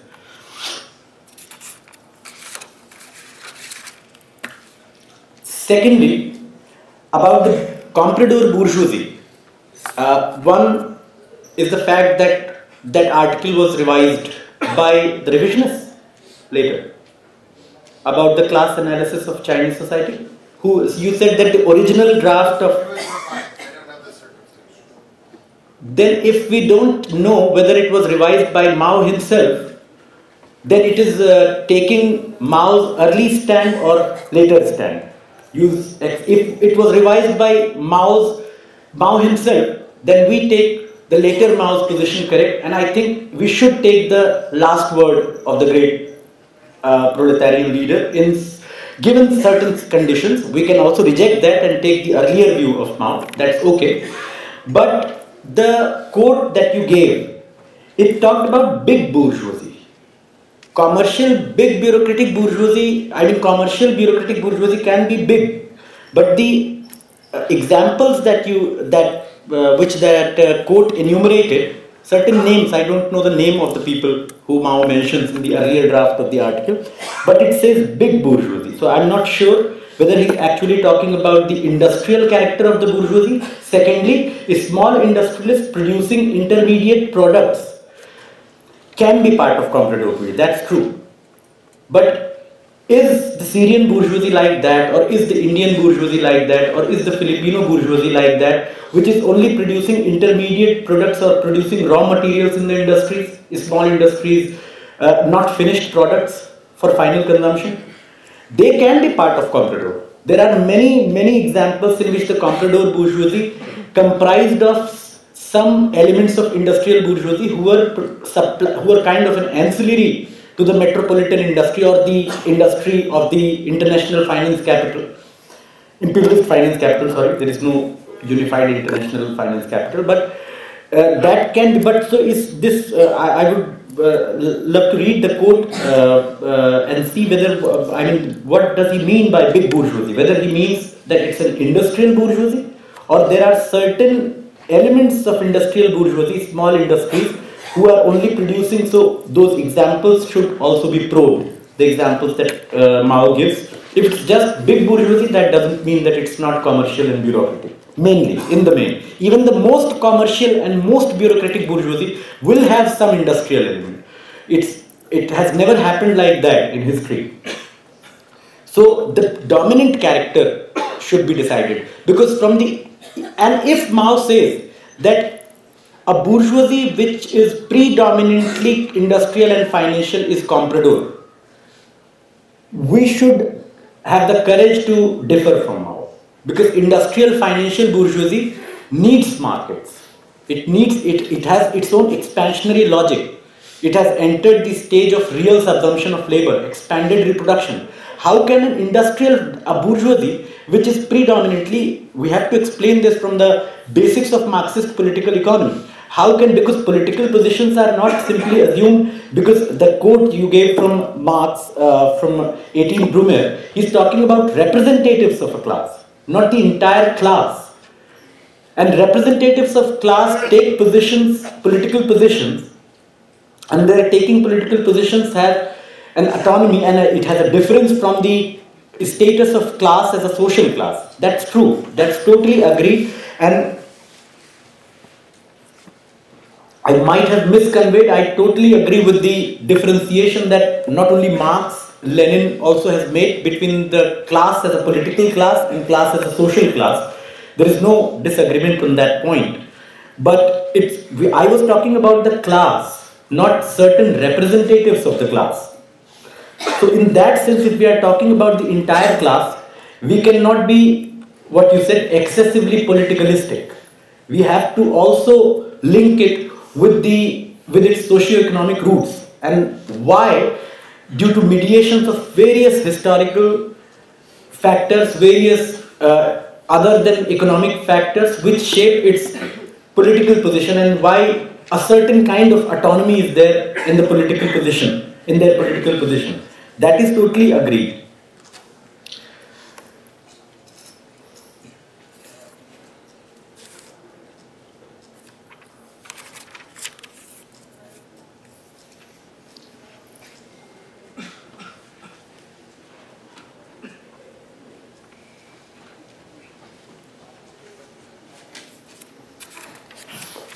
So that the quotes which showed that a class can exist without, a social class can exist without its political leadership or political organization, that's true. That is the case with many oppressed nationalities, and it's massive. There is no political representative there, but still they are oppressed nationalities. Totally agree with that. But those were not my question.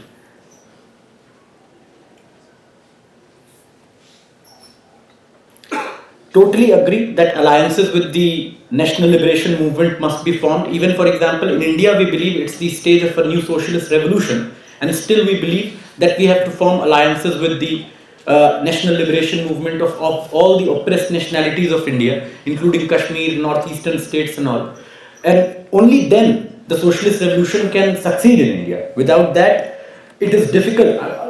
It was an overstatement, but yes, it would be difficult for the socialist revolution in India to succeed without allying with the different national liberation movements. Because there is, in my opinion, I am just loud thinking, I might be wrong, though it's the political duty as a communist revolutionary organization to support all the national liberation movements their right to national self-determination, with including the right to secede. The objective situation from early 20th century has changed. The Russian Revolution could not have succeeded without taking a political position based on the political conjuncture of Russia of that time on two questions, national question and peasant question. It took a very politically determined position on these two questions, and only then Bolshevik revolution succeeded. Now there is objectively speaking, it doesn't have anything to do with our duty as revolutionary communists to support and ally with national liberation movements, but objectively, historically speaking, now it can be said that the national liberation movements of the oppressed nationalities in India, they cannot succeed if they do not ally with the socialist revolution. So the needy part has been exchanged. Objectively, historically.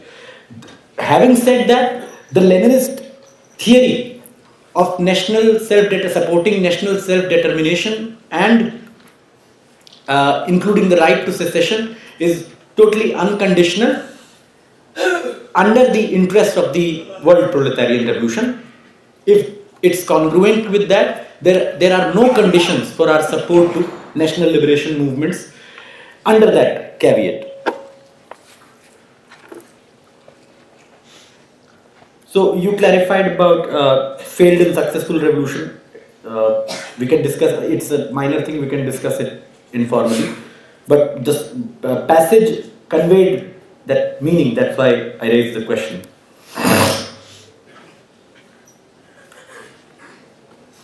State bourgeoisie question is also resolved because you clarified that point.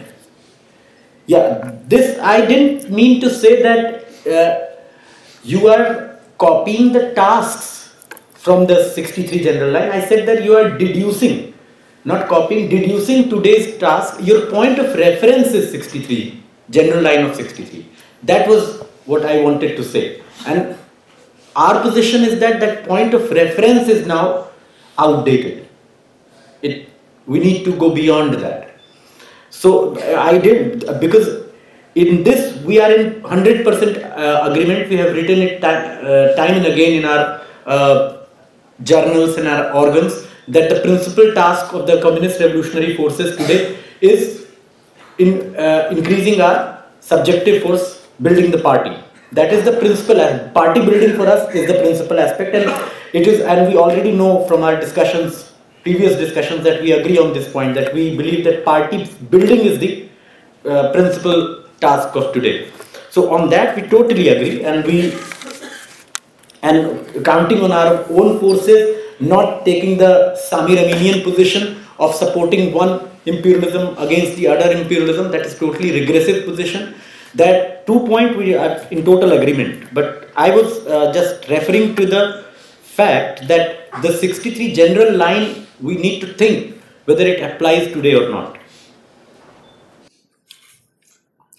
On this, it's not a point of debate, we just disagree that we still think that, and even Mao, Disha Sandhan ka first issue even Mao said that party's leadership, institutionalized leadership, we have quoted that section of Mao, where Mao talks about not only the ideological leading role of the party, or political in the very concrete sense, that it should have an institutionalized leadership and the state should be subordinated. Because what is party, then we go to that question. What is party? What is a proletarian party?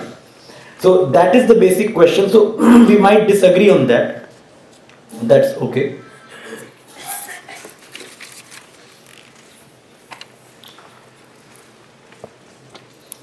And on one question from our previous discussion itself, we know that we disagree that the latter phase of cultural revolution, we had a discussion about it back in the US, that we think that the party principle was being compromised because GPCR, the practice of GPCR was delayed. It should have started earlier, and due to that delay, the way in which the practice happened, it was like opening a floodgate. Many things which should not have been compromised in the process were being compromised, First volume ही नहीं. That first volume of our organ where we have quoted Mao, that institutionalized leadership is necessary. Oh, that volume is not out of print, so I thought maybe one copy was available here, but it's not. We'll show you. So, in that sense, we differ. That we think that the party principle needed to be restored. Not restored. I mean, it needed to be. What should be the appropriate English word? It needed to be re-established and reinforced, because in the process of the practice of GPCR it was actually compromised, and it was not some steps backward in the latter phase 71-72, after 71-72.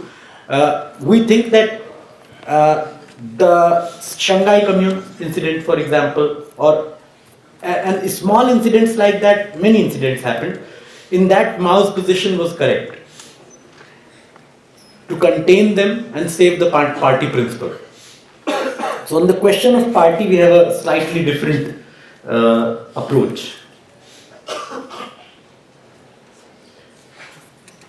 Yeah, on the question of fascism, also, I mean, we just disagree that we think that fascism in its 21st century reincarnation is not bound or obliged to do away with the parliamentary form, because the parliamentary form, bourgeois parliamentary form itself has undergone change with the increasing monopolization, increasing reactionary nature of the bourgeoisie. So in 1930 Weimar Republic, the parliament of Weimar Republic was really a hurdle in building a fascist state. In 21st century, in such a parasitic, in the period of such a parasitic, moribund, much more parasitic, much more moribund imperialism, the parliamentary form itself has degenerated to such an extent that there is no need. So parliamentary form itself should not be taken as a static thing. Rather, we should also see how it has evolved in maybe 100 years, in a last 1 century. So that also needs to be taken into account. मैं हिंदी में इसको बोल देता हूँ अभी तक जो बोला कि एक सवाल, कुछ सवालों को सवाल मतलब कन्वे नहीं हुए शायद, तो इस वजह से जो बातें रखी गई उसमें कुछ चीज़ों पे हम लोग का सहमति है कि वर्ग एक राजनीतिक तौर पे, एरिक का कहना है कि वर्ग राजनीतिक तौर पे और वर्ग सामाजिक तौर पे, सामाजिक तौर पे जो वर्ग है वो उत्पादन संबंधों के से सीधे सीधे निर्धारित हो जाता है, और उस तौर पे वो अपने आप में वर्ग के रूप में अस्तित्व में आ जाता है, चाहे वो राजनीतिक तौर पे संगठित हो या ना हो, उसकी कोई पॉलिटिकल लीडरशिप हो या ना हो, सामाजिक तौर पे वो क्लास होता है, लेकिन राजनीतिक तौर पे क्लास होना एक अलग चीज है। और जब किसी वर्ग के प्रतिनिधि जो है वो निश्चित राजनीतिक फैसले लेते हैं, निश्चित राजनीतिक कदम उठाते हैं, निश्चित किस्म के राजनीतिक संगठन बनाते हैं, तो वो उस वर्ग के सामाजिक तौर पर वर्ग होने से सीधे सीधे निर्धारित नहीं होता है, उसके राजनीतिक अवस्थितियां अपनाने की प्रक्रिया की अपनी एक स्वायत्तता होती है। तो वो उस पर तो हम पूरी तरीके से सहमत हैं। सवाल लेकिन वो था नहीं, सवाल ये था कि पूरे वर्ग को हम ये नहीं कह सकते हैं इकट्ठे, किसी वर्ग के प्रतिनिधियों को कह सकते हैं कि उन प्रतिनिधियों ने जो अवस्थितियां अपनाई उसके उस सामाजिक वर्ग के आकांक्षाओं, कलेक्टिव आकांक्षाओं से वो कुछ एक ऑटोनॉमी हो सकती है। लेकिन पूरा वर्ग स्वायत्त हो जाएगा किससे? अपने से तो नहीं होगा, खुद ही से तो स्वायत्त नहीं हो जाएगा। पूरा वर्ग की बात अगर की जाए तो पूरे वर्ग के अगर राजनीतिक तौर पे संगठित होने की बात की जाए तो उसकी हम लोग बात कर रहे थे। इसमें फर्क होता है political class as a social class और class as a political class, इसमें कोई डिसएग्रीमेंट नहीं है, वी टोटली अग्री। और जो वो सवाल भी था कि एलआई किसके साथ करे, तो बिल्कुल वो एलआई तो अगर कोई राष्ट्रीय आंदोलन का कोई नेतृत्व नहीं भी होगा तो भी हम अगर कोई दमित राष्ट्रीयता का आंदोलन है, दमित राष्ट्रीयता के किसी आंदोलन का, मान लीजिए कि उसका राष्ट्रीय मुक्ति आंदोलन का कोई राजनीतिक नेतृत्व नहीं है, तो उस सूरत में भी हम उसको एलआई तो करेंगे ही, उसका समर्थन करेंगे। लेकिन घूम फिर के बात क्लास अलायंस पे आएगी कि क्लास अलायंस किस किस्म का बनेगा। अगर सीरिया में हम आज कहते हैं तो एक टैक्टिकल शॉर्ट टर्म अलायंस वहां पे ऐसे किसी भी फोर्स से बन सकता है जो यूएस एग्रेशन और रशियन इंपीरियलिज्म दोनों के खिलाफ लड़ने को तैयार है, चाहे वो वहां का लालू प्रसाद यादव क्यों ना हो कोई। लेकिन या जो भी, मतलब मैं लालू प्रसाद यादव इसलिए कह रहा हूँ क्योंकि लालू प्रसाद यादव एकमात्र पूंजीवादी राजनीतिज्ञ है जिसने आरएसएस के साथ समझौता नहीं किया। बहुत कमीना है, इसमें कोई वो नहीं है, लेकिन ये तो फैक्ट है, मतलब कि उसने फांसीवाद के साथ समझौता नहीं किया। मान लीजिए कि, इसलिए मैं, मेरे लिए कोई रिप्रेजेंटेटिव एग्जाम्पल है, तो मान लीजिए वहां का कोई वैसा फोर्स है, तो रशियन एग्रेशन और यूएस एग्रेशन के खिलाफ उससे लड़ने के लिए हम एलाई कर सकते हैं, लेकिन वो टैक्टिकल अलायंस होगा, टैक्टिकल क्लास, वो स्ट्रेटेजिक क्लास अलायंस नहीं होगा। और प्रिंसिपल कॉन्ट्रडिक्शन का अगर स्ट्रेटेजिक क्लास अलायंस एक स्टेज में नहीं बताता है तो वो नहीं उसको वो किया जा सकता है। There was one thing that I forgot to mention, that about fundamental contradiction and principal contradiction. On contradiction, Mao says the fundamental contradiction in the process of development of a thing and the essence of the process determined by this fundamental contradiction will not disappear until the process is completed. But in a lengthy process, the conditions usually differ at each stage. The reason is that although the nature of the fundamental contradiction in the process of development of a thing and the essence of the process remain unchanged, the fundamental contradiction becomes more and more intensified as it passes from one stage to another in the lengthy process. In addition, among the numerous major and minor contradictions which are determined or influenced by the fundamental contradiction, some become intensified, some are temporarily and partially resolved or mitigated, and some new ones emerge. Hence, the process is marked by stages. If people do not pay attention to the stages in the process of development of a thing, they cannot deal with its contradiction properly. So, the fundamental contradiction in the age of imperialism globally is between proletariat and bourgeoisie. But the question in the period of imperialism, the question of national oppression and national liberation becomes a part of proletarian revolution, and it ceases to be a part of bourgeois democratic project, and that constitutes the in the period of Mao, for example, that constituted the principal contradiction. That was the stage of the process. So are we in the same stage for the last 54 years, or the stage has changed? The stages, have we progressed from the previous stage of the process in last 54 years or not? That is a very important question. Then again, this thing has been captured in a very good way in this paper. What is a principal contradiction? Which enables us to progress in the direction of resolution of fundamental contradiction in the given political conjuncture. That constitutes the principal contradiction. So what is that, the dispute is about what is that principal contradiction as far as the world revolutionary process is concerned. So is the world revolutionary process is in the same place as a static thing in 1963, or has it moved some steps in last 54 years? Thank you.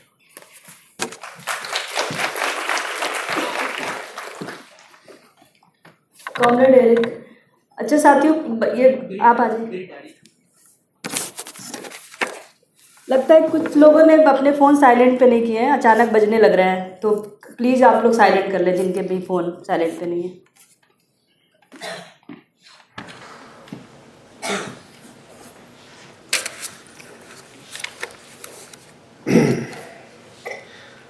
So, briefly, I'll begin with the last point Comrade Abhinav made. To specify the principal contradiction as that between oppressed nations and imperialism is not, it's a leap to say that that means that one is arguing that nothing has changed in 50 years. This specification in the paper was made on the basis of an assessment of proletarian forces in the conjuncture, which is an assessment that would have been very different 50 years ago. So the question is how to strengthen our subjective forces, that is, how to form alliances to grow the proletarian pole. as the Chinese Communist Party did in the 20s in its alliance with the KMT. Not too much can be drawn from that very different situation, but nonetheless. In the paper, the Mazdur Bigul paper on the same topic, it was stated that the principal contradiction is capital labor. No, proletariat. Fundamental contradiction, capital labor. Principal contradiction, proletariat. Okay. Then my point is maybe not. But if we... okay.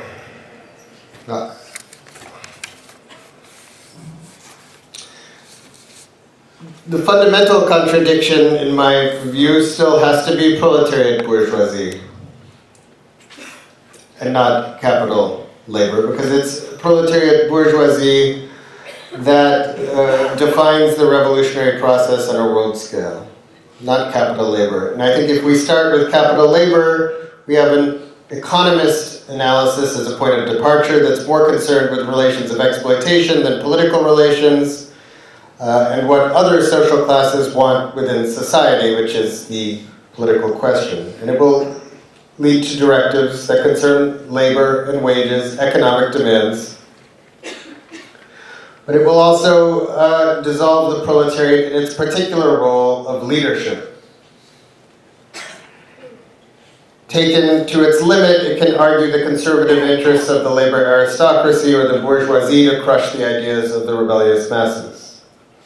So there's this danger when we specify the fundamental contradiction as capital labor of political abdication. No, it's a stage. In our paper, it's the fundamental contradiction of the imperialist stage. It's this stage of imperialism. Of the world revolutionary process, the principal contradiction has been stipulated as being between proletariat and bourgeoisie. Okay, okay. Well, then I'll move on to the next. Maybe we don't have a difference there. Sounds like we don't. On the question of strategic class alliance, I think we should again not...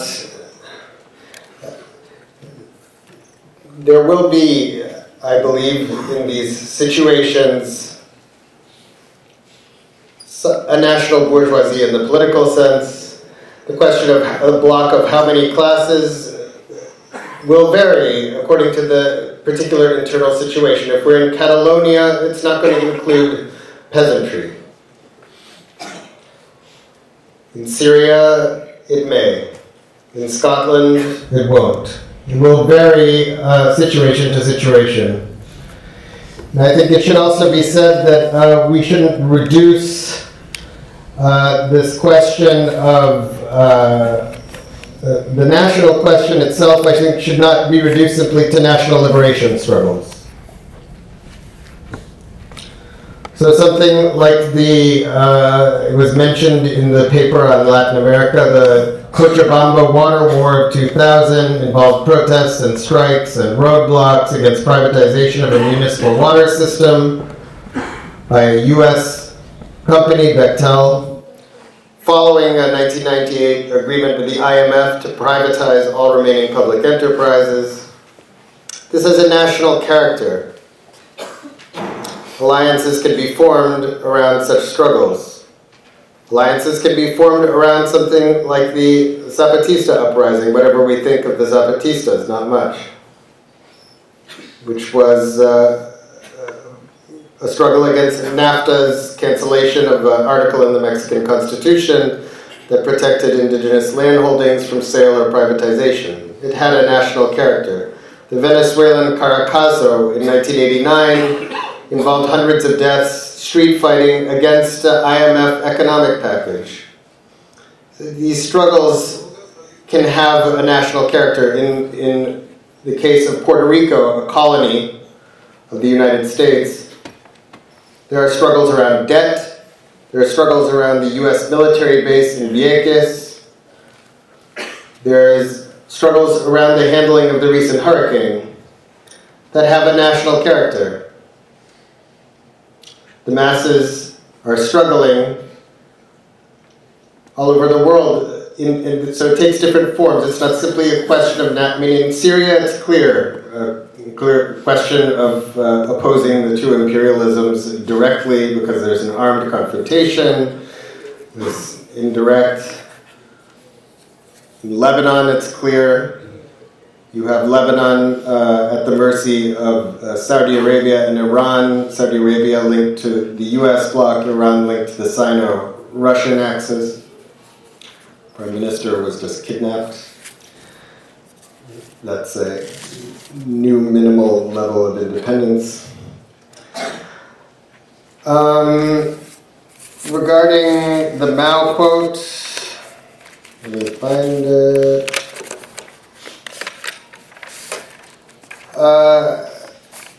So Mao says the big bourgeoisie, and then he says, for example, the comprador class, and he enumerates the comprador class as bankers, businessmen, industrialists, big landlords, bureaucrats, and reactionary intellectuals. And he defines them politically in terms of their goals. He says the goals of this class and those of the National Revolution are absolutely incompatible. So again, we can, in this, from beginning to end, they side with imperialism and our extreme counter-revolutionary group. Lenin's characterization that I read out earlier,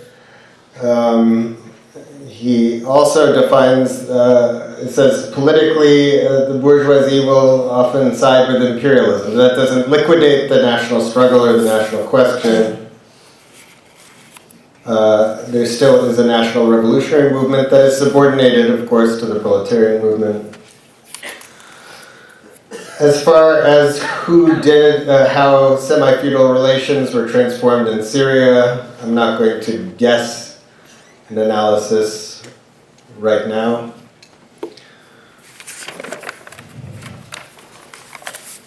Although if I were to guess such an analysis, I would say that I wouldn't say that the Syrian bourgeoisie was a comprador bourgeoisie in the 1970s. It seems like there was a national, clearly was a national project actually. The Ba'ath Party in both Iraq and Syria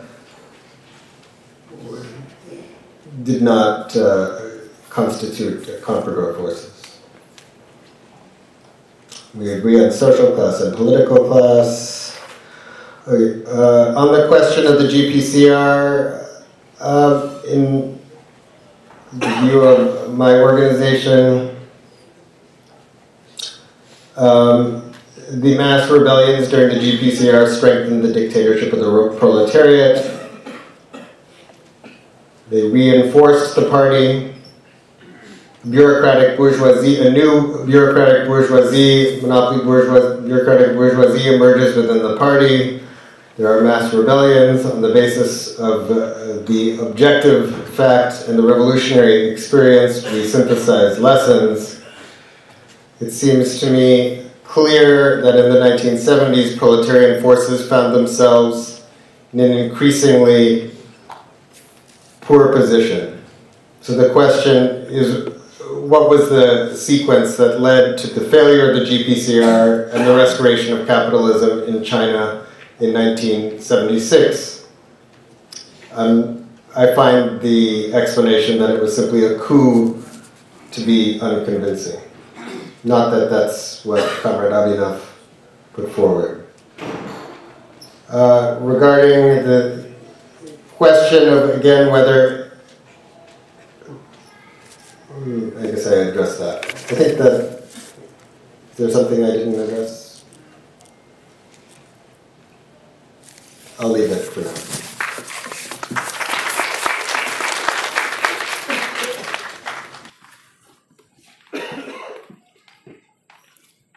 Abhinav.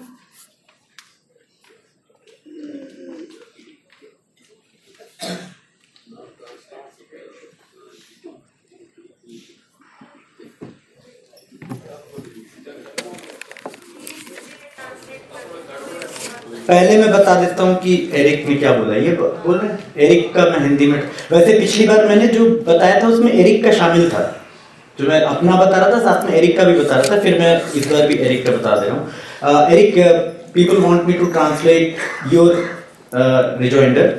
Last time I did, my answer as well as your questions both were translated by me last time, just before this. So, yeah. Eric ने बोला कि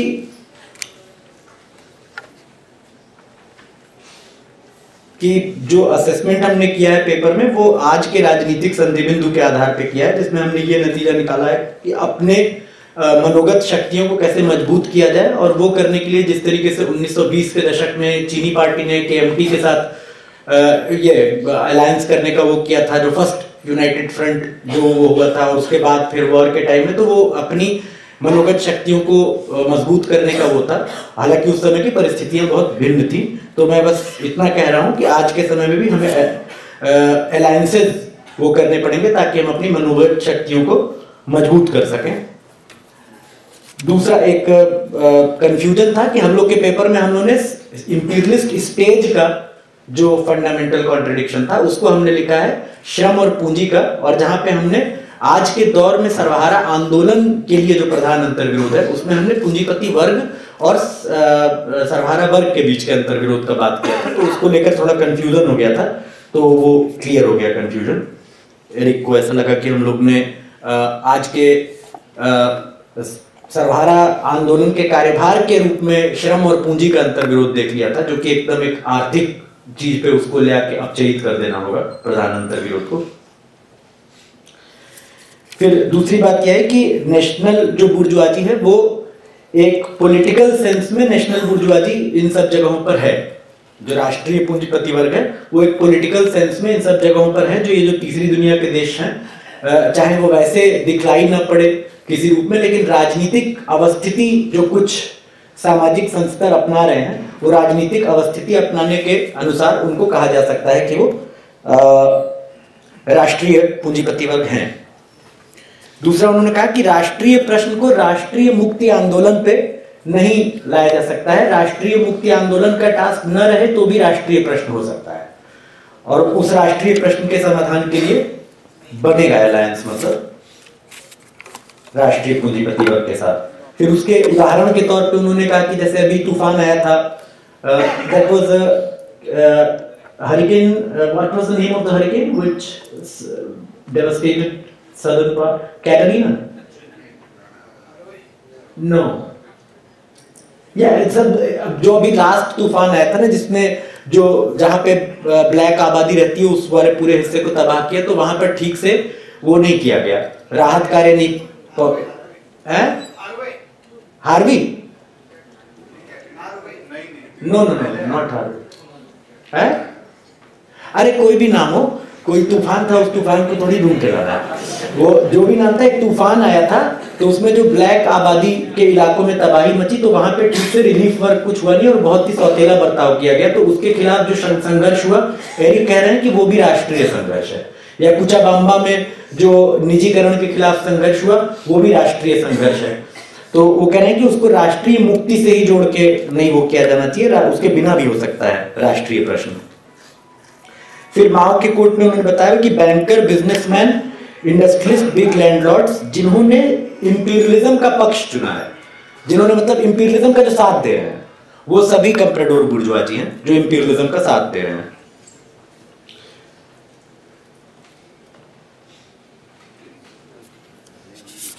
हाँ, दूसरा था वो मानते हैं कि सीरिया में जिस 1970 के दशक में एक स्वतंत्र राजनीतिक स्वतंत्रता रखने वाली ही बुर्जुआ सरकार थी, बुर्जुआ वर्ग था, जिसने की भूमि सुधार वगैरह किए, और 1970 में वो कोई कंप्राडोर नहीं था। 1970 में सीरिया में जो था वो एक स्वतंत्र बुर्जुआ वर्ग ही था, प्रतिक्रियावादी हो या जो भी हो, लेकिन वो नेशनल बुर्जुआजी, नेशनल बुर्जुआ था 1970 के दशक में, लेकिन अब वो नहीं रह गया है। मरिया, हाँ, या तो और आखिरी था कि जीपीसीआर के बारे में हम लोग के जो एक अलग विचार है कि उनका मानना है कि जीपीसीआर के बाद के दौर में भी जो जारी रहा और जिसको बाद में पार्टी ने नियंत्रित किया, वो दरअसल पार्टी के भीतर की बुर्जुआजी ने किया उसको नियंत्रित, और मतलब वो एक तरीके से बाद के दौर में जो उत्तरार्ध है जीपीसीआर का, मतलब आप एक तरीके से कह सकते हैं 69-70 के बाद जो जीपीसीआर का दौर है उसमें एक तरीके से मतलब रिवर्सल हो गया था। वापस पार्टी में एक नई जो राजकीय बुर्जुआजी थी ना, उसने जो विद्रोह हो रहे थे, जन विद्रोह हो रहे थे, जो कि वास्तव में सर्वहारा हेडक्वार्टर को मजबूत कर रहे थे और जो मतलब आगे बढ़ा रहे थे क्रांति को, उनको एक तरीके से पार्टी ने नियंत्रित, पार्टी में जो ये रिएक्शनरी वो फिर से जम गया था मामला, उसने नियंत्रित किया, उसको रोक दिया एक तरीके से प्रक्रिया को। तो वहां पे एक हम लोग के अलग विचार बनते हैं। मैं जो जवाब है वो उस पर आता हूँ अपने, पहले मैं अंग्रेजी में दे देता हूँ फिर हिंदी में ट्रांसलेट करूंगा। Again, there is no disagreement on the question of the fact that we can strengthen our subjective forces only if we ally with the broad cross-section of the masses who are either victim of national oppression or any other oppression, any other form. For example, in India, we should ally with the Dalits fighting against caste oppression in the similar way. So there is no disagreement about that fact. We totally agree. The point is, who is there to ally with, on which Eric said that there would be a national bourgeoisie in all these countries in the political sense. So the basic question is that can there be a class in the political sense without having its existence simultaneously also as a social class? If there is no social class, can there be a class purely in the political sense? That is the basic question. So, for example, in Syria, can we visualize a class in the purely political sense, not in the social sense? So there is no national bourgeoisie existing in the social sense, but there is a national bourgeoisie existing in the political sense. What is it if not idealism? So if in Syria, for example, I already mentioned the case where there is an imperialist aggression, not necessarily for colonization or neo-colonization. In that sense, we will also ally tactically with the sections of bourgeoisie which are not national and yet fighting against imperialist aggression. So that is a different thing. That we will ally with any part of bourgeoisie, even any part of aristocratic class, which is fighting against imperialist intervention or aggression. That is already accepted by us. That is not the issue of contention here. The issue of contention is about the strategic class alliance. With whom strategically the Communist Party or the proletariat will ally with. That is the basic question. So where is the national bourgeoisie, first of all, in the social sense, as a social class? If there is no national bourgeoisie in the social sense or as a social class, from where this national bourgeoisie as a political class coming? Secondly, if we characterize all movements against privatization as dictated by the senior partner or as dictated by the imperialist institutions, Bretton Woods institutions like IMF, WTO as national question. For example, like Kuchabamba, I don't know about Kuchabamba movement because I heard about this movement when Lata read his paper. Before that I knew nothing about it. But if it was a movement against privatization which was being undertaken at the behest of the imperialist forces, how does that make it national movement? And if that's national movement, when the provisional government was formed after the February Revolution in Russia, Russia was being pushed into the war and the Russian soldiers were being slaughtered on the orders of the provisional government at the behest of the French and British imperialism. So was it national oppression? Was Russia being nationally oppressed between February 1917 and October 1917? we classify every movement against privatization or neoliberal policies, or for example, in India, in a Dalit majority area, if an earthquake comes and the Indian capitalist state, which has a clear cut caste character also, this Indian capitalist state shows a very सौतेला बर्ताव को क्या बोलेंगे, stepmotherly treatment towards the affected area and doesn't do sufficient relief work for the earthquake victims in the Dalit dominated area. Does that make it an issue of simply an issue of caste struggle? I don't think so.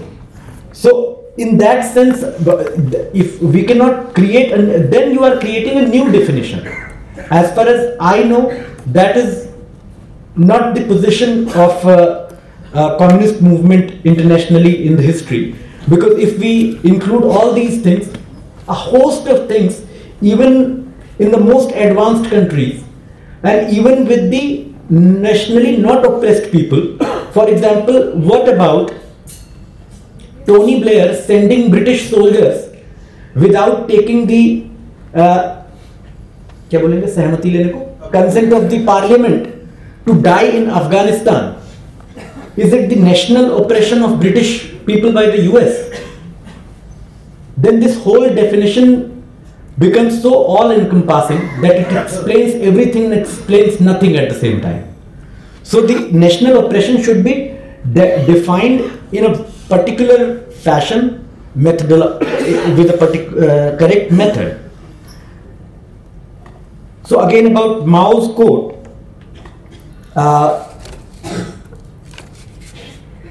as I said, it's the question of principal character. What is the principal dominant character of Chinese bourgeoisie? Every comprador, big bureaucratic bourgeoisie also has some industrial elements in it. It is commercial bureaucratic bourgeoisie in the main. So what was the character of Chinese bourgeoisie when Mao was writing this? And my basic question was simply this, that today many, for example, Greek bourgeoisie, how do we characterize that bourgeoisie? Greek bourgeoisie totally capitulated to German imperialism. Is it a comprador bourgeoisie? Then Greece is in the stage of new democratic revolution. Because that bourgeoisie took the sides of German imperialism. But it can take the side of German imperialism with certain conditions which stipulate its own interests as a junior partner. So the other of this statement will be that unless and until all the bourgeoisies oppose imperialism, they are comprador. The natural corollary of this logic is this, that since the bourgeoisie took the position of imperialism in certain situation, so it should be anti-imperialist. So there can be only two forms of bourgeoisie, national bourgeoisie and comprador bourgeoisie, apart from imperialist bourgeoisie. In the third world, the bourgeoisie can either be national or be comprador. There is no space to theorize the emergence of this new kind of bourgeoisie in the third world countries. So we must stick with the old categories to understand the new realities. That is the logic basically. Because many bourgeoisie, even in the advanced capitalist countries, are taking the position of imperialism, sometimes against the interest of that nation. So this logic runs into a host of contradictions in my opinion. So about the Syrian bourgeoisie, Eric accepts that in 1970s it was not comprador bourgeoisie, but now it is. This statement also is contradictory. A national bourgeoisie can become comprador, for example, in very specific certain situations in which a carpet bombing and complete devastation of that country destroys the industrial base of that bourgeoisie, destroys that the economic power of that bourgeoisie and reduces it to shambles, and only then it can be turned into comprador. A national bourgeoisie cannot be smoothly turned into a comprador bourgeoisie. It cannot. So what happened between 1970s and 2017? Something must have happened. We need to explain that, otherwise we are not deriving the truth from facts, but we are deriving truth from the 63 general line, and that's what I said. That tasks for or analysis of present condition in certain ways has been deduced from the 63 general line. So we cannot just say that okay, in 1970s it was national, now it is comprador. It doesn't happen like that in history, in my opinion. That's it.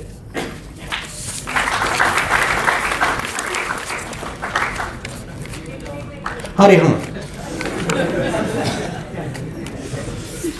तो मैंने ये कहा कि हाँ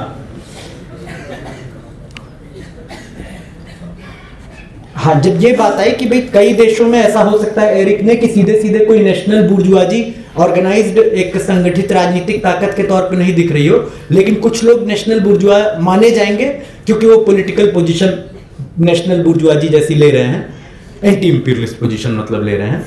तो मेरा सवाल ये था कि क्या सामाजिक अर्थों में वर्ग के तौर पे अस्तित्वमान हुए बगैर कोई वर्ग राजनीतिक तौर पे वर्ग के रूप में अस्तित्वमान हो सकता है? मतलब सामाजिक तौर पे वो वर्ग अस्तित्वमान नहीं है ही नहीं, और वो वर्ग राजनीतिक तौर पे अस्तित्वमान है, तो ये एक किस्म का आदर्शवाद हो जाएगा। किसी वर्ग को राजनीतिक तौर पे, हालांकि ये मानते हुए कि राजनीतिक उसका एक वर्ग के तौर पे जब वो होता है तो उसकी अपनी स्वायत्तता होती है उसके सामाजिक वर्ग के तौर पे होने से, लेकिन सामाजिक तौर पे वो हो ही ना और सिर्फ राजनीतिक तौर पे हो, ये आदर्शवाद होगा। ये प्रोडक्शन रिलेशंस और मोड ऑफ प्रोडक्शन से कट कर बात करनी होगी। दूसरी बात ये थी कि राष्ट्रीय प्रश्न को राष्ट्रीय मुक्ति युद्धों पे एरिक का कहना है कि नहीं वो किया जा सकता। मेरा ये कहना है कि और उसमें फिर सबको जोड़ दिया जाता है राष्ट्रीय प्रश्न में, जैसे कि हरिकेन मरिया के आने पर जो ठीक से ब्लैक इलाकों में रिलीफ वर्क नहीं हुआ तो उसको भी नेशनल ऑपरेशन बता दिया जाता है। कुचा बाम्बा मूवमेंट में जो हो रहा था उसको भी नेशनल ऑपरेशन के खिलाफ बता दिया जाता है। क्यों? क्योंकि वहां पर एंटी इंपीरियलिस्ट पोजीशन कोई बुर्जुआजी जो है वो नहीं ले रही थी और वहां पे नेशनल ऑपरेशन हो रहा था। फिर तो 1917 फरवरी के रूस जब वहां पर जनवादी क्रांति हुई और एक आरजी सरकार अस्तित्व में आई, उसके बाद फिर क्या बोलते कि वहां पे ब्रिटिश और फ्रेंच इंपीरियलिज्म के कहने पर, उनकी शह पर या उनके कहा जाए दबाव में, जो वहां की आरजी सरकार थी वो रूसी सैनिकों को कटने के लिए भेज रही थी प्रथम विश्व युद्ध में, तो उसने एक साम्राज्यवाद विरोधी पोजीशन नहीं ली, तो इसका मतलब वो राष्ट्रीय दमन था। तो 19 अक्टूबर में दूसरी जनवादी क्रांति होनी चाहिए थी रूस में, फिर समाजवादी क्रांति नहीं होनी चाहिए थी। तो ये एक सवाल फंसता है।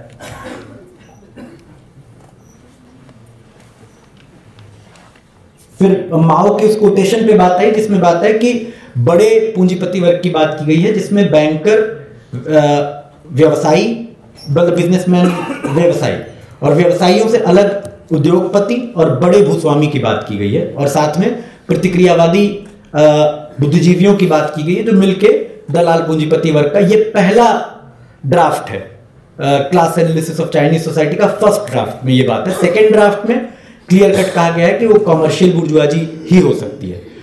तो वो पहले ड्राफ्ट को कोट किया था एरिक ने, दूसरे ड्राफ्ट को रिवाइज करके बनाया गया था। ये स्पष्ट नहीं हुआ कि रिवाइज किसने किया था, माओ ही ने किया था, तो अलग बात हो जाती है। माओ ने, so it was revised bye Mao himself the article, या तो अगर माओ ने किया था तो फिर ये सवाल हो जाता है कि हम अर्ली माओ को मानते हैं या लेटर माओ को मानते हैं, ये बात हो जाएगी। लेकिन हाँ, उस पर अभी नहीं जाते हैं। सवाल ये है कि माय बेसिक क्वेश्चन वाज कि इंडस्ट्रियल बुर्जुआजी, या this point I forgot to mention, we even if Mao said that we still need to explain how and why an industrial bourgeoisie, which is not ancillary industry type industrial bourgeoisie, but which is industrial bourgeoisie producing finished product for consumption for a broad section of society, cross section of society, how and why can it be comprador, which is based on real subsumption of labor and expanded reproduction? ये एक सवाल का भी जवाब देना पड़ेगा। माओ ने कुछ भी कहा हो वो तो पढ़ के समझना ही पड़ेगा और जानना पड़ेगा, लेकिन रटना नहीं होगा, उसको भी आलोचनात्मक तरीके से देखना पड़ेगा। तो खैर, ये एक सवाल आया था जिसका मैंने पहले ही कहा था कि इन प्रिंसिपल वो बुर्जुआजी क्या है इससे तय होगा। किसी दलाल नौकरशाह बुर्जुआजी का भी एक हिस्सा, उसमें कुछ इंडस्ट्रियल एलिमेंट तो होंगे, लेकिन वो ये होगा कि मुख्य रूप से उस पूंजीपति वर्ग का चरित्र दलाल है या नेशनल है, चाहे रिएक्शनरी नेशनल हो चाहे प्रो पीपुल नेशनल हो, लेकिन दलाल है या नेशनल। फिर सीरिया पे बात है कि एरिक ने स्वीकार किया कि 1970 के दशक में सीरिया में नेशनल बुर्जुआजी ही थी, लेकिन अब वो कंप्राडोर है। तो ये बताना पड़ेगा कि 1970 से 2017 के बीच में क्या हुआ, वो नेशनल से कंप्राडोर कैसे हो गई। जैसे बीच में ऐसा तो हुआ नहीं कि सीरिया को एकदम तबाह बर्बाद करके वहां की बुर्जुआजी की सारी आर्थिक शक्तिमत्ता को कुचल दिया गया हो, ऐसा तो कुछ हुआ नहीं। उस सूरत में ऐसा हो सकता है कि पूरा औद्योगिक आधार और आर्थिक शक्तिमत्ता किसी पूंजीपति वर्ग की तबाह हो जाए और वो एक तरीके से सबड्यू हो जाए और सबड्यू होकर कॉम्प्राडोर में तब्दील हो जाए। दैट इज पॉसिबल, वो हो सकता है, but nothing of that sort happened with Syrian bourgeoisie between 1970 and 20। वैसा कुछ हुआ नहीं सीरियन बुर्जुआजी के साथ 1970 से 2017 के बीच में। तो कैसे वो कॉम्प्राडोर बन गई, क्या हुआ, यही था।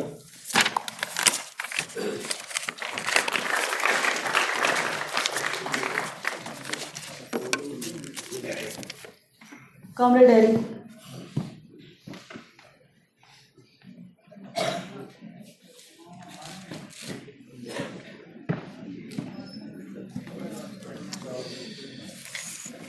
So, regarding this question of political class and social class, the first point Comrade Abhinav made, nowhere did I say that there can be a political class without a social correlate, social basis. It's a point of analysis. One begins with forces fighting against national oppression, and then one determines what is the class nature of that force, rather than the other way around. In the US, often communists will debate who are the labor aristocracy by looking at economic statistics, rather than looking at who are the labor aristocracy, which is it's a political concept. And then when one sees who is the labor aristocracy, one can determine socially who are the labor aristocracy. Yes? On the question, how can an industrialist bourgeoisie be comprador? Again, one has to begin with the comprador forces. It's a political concept. And then determine what the social base is. Of course, I agree that we have to look at the Mao quote. I don't think we can make, Comrade Abhinav said earlier, that we should always stick with the later Mao as a rule of thumb. No, I didn't say that. I said that's a matter of choice. Okay. Anyway, if he were to have said that, I would say there should be no such rule, because we don't know why that revision was made, whether there was a need to mobilize industrial bourgeoisie in the period of Reconstruction. I don't know what year it was revised, but perhaps in the Reconstruction following the end of the war. The piece that's known as the letter to Lin Biao that I read earlier, Single Spark Can Start a Prairie Fire, is what it's known as in the selected works. Most of it was taken out in the selected works so as not to embarrass Lin Biao. That doesn't mean that we don't look at the original version. On contradiction too, the Yan'an version is very, on practice too, the Yan'an versions of both of those texts are very different than the selected works. And we have to look at both of them, and I think it's a complex question as to what to do with these, the way that texts were revised for selected works. On the question of there being only national bourgeoisie and comprador bourgeoisie as an exclusive disjunction, I don't follow the logic there.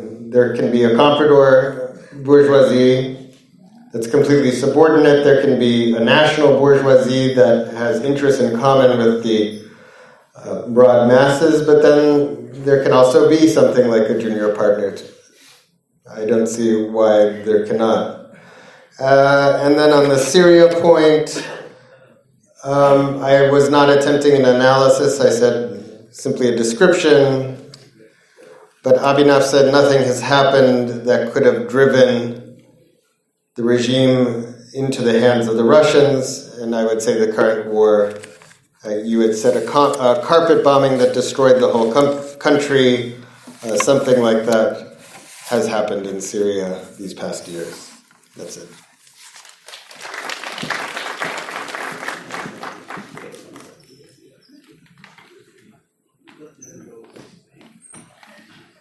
Comrade Abhinav.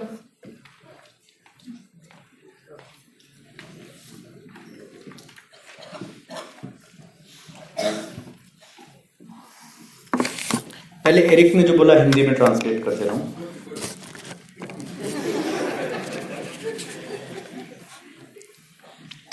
उन्होंने कहा कि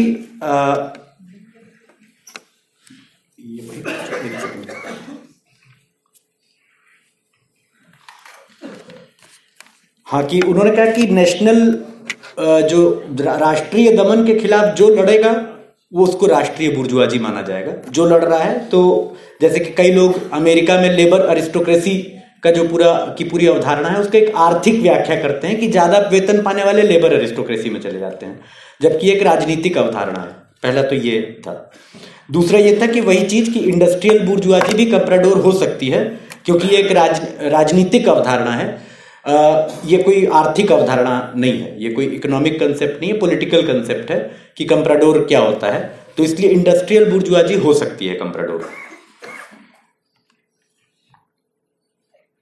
दूसरा उन्होंने कहा कि माओ ने शायद बाद में हो सकता है इसलिए उसको बदल दिया हो और उसमें वो इंडस्ट्रियल बुर्जुआजी को नहीं जोड़ा हो कि शायद पुनर्निर्माण के समय में इंडस्ट्रियल बुर्जुआजी के साथ एलाई करने की जरूरत थी और उसको पढ़ के मतलब थोड़ा एक कड़वाहट बनती, और जो राष्ट्रीय बुर्जुआजी थी, औद्योगिक बुर्जुआजी थी जो कि कंप्राडोर थी। लेकिन क्रांति के बाद पुनर्निर्माण के दौर में उसको इसलिए संशोधित हो सकता है किया गया हो, जैसे लिन ब्याओ के बारे में जो लिखा गया था वो भी लिन ब्याओ ज्यादा एम्बेरेस ना हो इसलिए उसका एक हिस्सा एडिट कर दिया गया था। तो उन्होंने कहा ये एक जटिल प्रश्न है, हम लोग को सारे संस्करणों को देखना चाहिए और फिर फैसला करना चाहिए।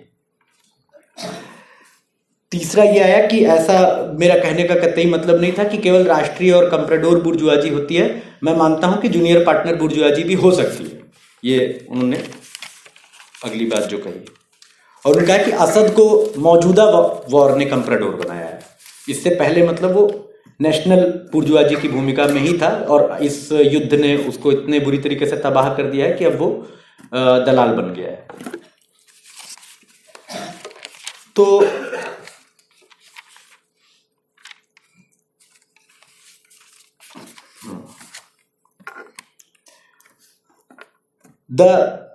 a point about defining the labor aristocracy by a variety of so-called left forces in the US as the highly paid workers is totally wrong, and the point is well taken. In fact, in our organizational visits to the US, a number of comrades, one of the issue of contention between us and them was this, because they think that the entire white working class is bought off, it constitutes a labor aristocracy, which is a totally nonsense thing to say. So that is totally agreed, and I again reiterate, there is no disagreement on the question of the difference between class existing as a political class and class existing as a social class. So, but the basic question is, for example, in a country like India or in a country, even in a country like Syria, just consider for one moment that there was no imperialist aggression. And there was no question of fighting against the clear and present imperialist bombs and war planes flying over their heads. If that question was not there, then where is the nation? Because class, whether the class is there in the society politically or not, doesn't simply depend on the fact whether there is an imperialist aggression or not. Just consider the Syrian society just before the imperialist attack on Syria, when Syria became the site of inter-imperialist rivalry. Then where was this national bourgeoisie which had something common with the people? which without imperialist aggression, clear and present imperialist aggression, without that, which was anti-imperialist? Where was that? Only then we can assess whether really there is a national bourgeoisie in the Syrian society as a social class as well as a political class. So, because in the conditions of war, even the Comprador KMT, Mao approached to ally with the Comprador, because in that particular conjuncture of Japanese invasion, so it doesn't determine the class structure of the society or class contradiction of the society or the particular political class contradiction of the society at that point of time. So in this situation of war, yes, it is possible to ally with even the most reactionary Comprador bourgeoisie. Yes, it is possible to ally with the most reactionary national bourgeoisie, because the immediate question is the fighting against the imperialist aggression. But we have to study the Syrian society not only as a result, what is happening as a result of imperialist aggression, what is happening in the Syrian society. We cannot reduce the entire analysis of Syrian society, class analysis of Syrian society, created in the particular political conjuncture created due to imperialist aggression. So that is one point. Secondly, again, if we say that industrial bourgeoisie is a political concept and we accept what is an industrial bourgeoisie. Industrial bourgeoisie is a bourgeoisie which is predominantly industrial, engaged in expanded reproduction, producing finished products for consumption, wants market. But if it is that, can its existence as a political class be completely opposite to its existence as a social class? That is the basic question. So I reiterate, and this is not an economistic question, that industrial bourgeoisie for a long period of time without any immediate imperialist aggression, how can it be Comprador? And if Mao revised that, on the one hand, I agree with Eric that we need to see both the versions which was not unrevised by Mao, and I would just say from a dialectically other position that we also need to understand why Mao made that revision, and we also need to look at that because he revised it to commercial bourgeoisie. Why?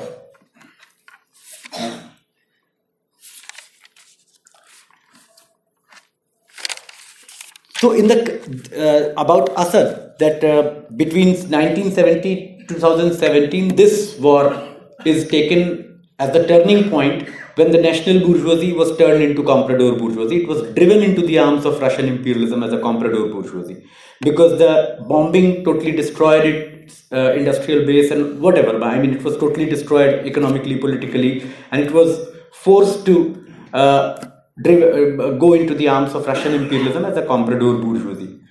This, I think, I'll have to think about it, whether this bombing made Assad a Comprador bourgeoisie, and we need to probe it a little bit more, because one war like this, if it can change, then what about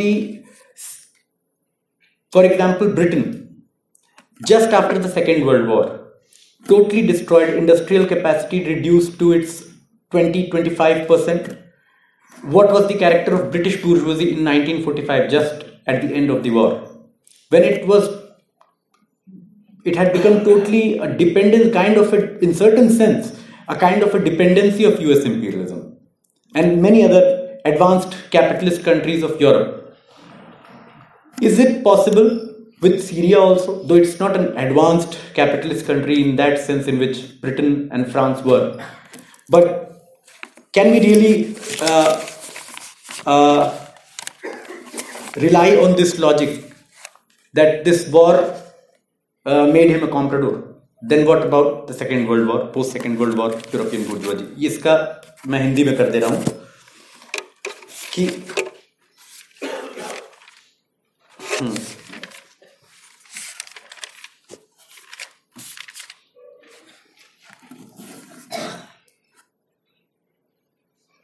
हाँ, मतलब इस बात पे हम लोग की पूरा agreement है। जैसे कि अमेरिका में बहुत सारे वहाँ के वामपंथी हैं जो कि उसको वो करते हैं, क्या बोलते हैं, लेबर अरिस्टोक्रेसी को बोलते हैं कि जो ज़्यादा तनख्वाह पाता है वो लेबर अरिस्टोक्रेसी है। तो ये भी एक बहुत बड़ा गलत तरीके की परिभाषा है। लेबर अरिस्टोक्रेसी एक राजनीतिक वो है, और हम लोग की खुद की डिबेट होती थी। बहुत सारे इस तरह के यूएस के संगठन थे जो ये बोलते हैं कि भाई, कुछ जैसे इमैनुअल नेस, जैक कोप, ये लोग बोलते हैं कि पूरा अमेरिका और पूरी पश्चिमी विश्व का समूचा श्वेत मजदूर वर्ग जो है वो बिक चुका है।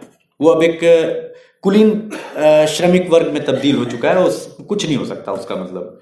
तो एक वो है, तो उस पर तो हम लोग सहमति हैं। लेकिन मतलब दूसरा उसी से जोड़ के ये बात आई कि फिर इंडस्ट्रियल बुर्जुआजी भी एक जो है वो राजनीतिक अवधारणा है, और इंडस्ट्रियल बुर्जुआजी हो सकता है, कंप्राडोर बुर्जुआजी भी एक राजनीतिक अवधारणा है, और कोई औद्योगिक बुर्जुआजी भी अगर प्रो इंपीरियलिस्ट पोजीशन लेती है तो कंप्राडोर उसको कहा जा सकता है। तो इस पे मेरा ये कहना था कि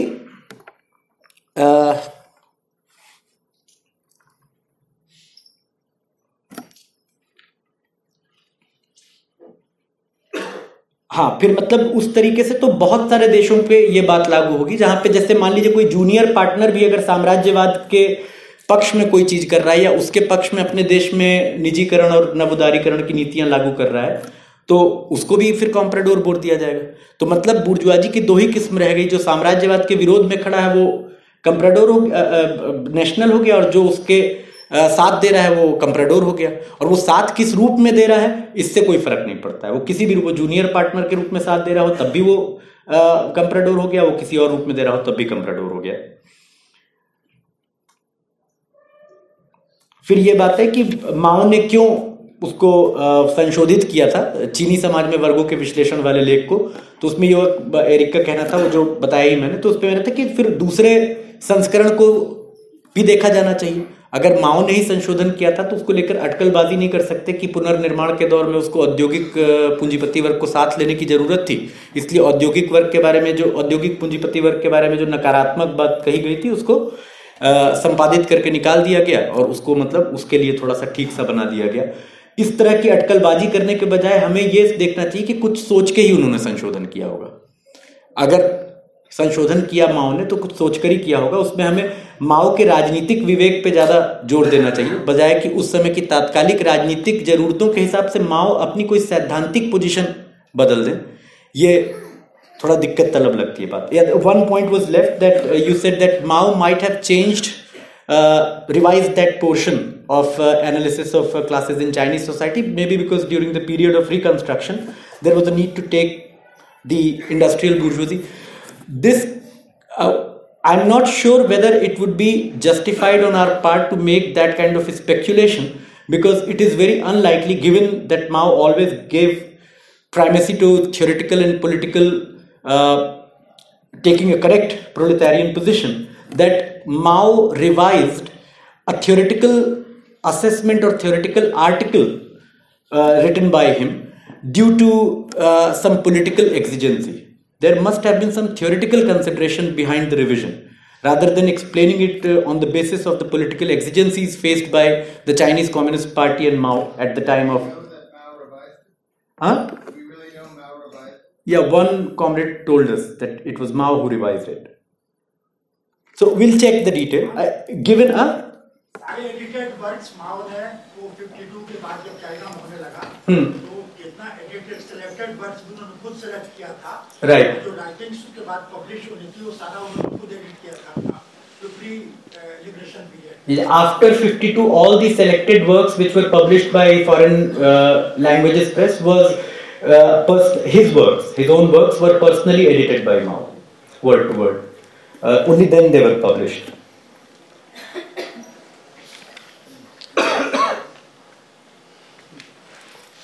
यही था। तो और एक ये था कि असद के बारे में, कि एक युद्ध अगर उसको दलाल में बदल दिया है तो एक युद्ध ब्रिटिश बुर्जुआजी को भी फिर दलाल में बदल देता द्वितीय विश्व युद्ध के बाद। वो भी पूरी तरह तबाह हो गई थी। तो सिर्फ इस आधार पे नहीं कह सकते कि वो दलाल में तब्दील हो जाएगी।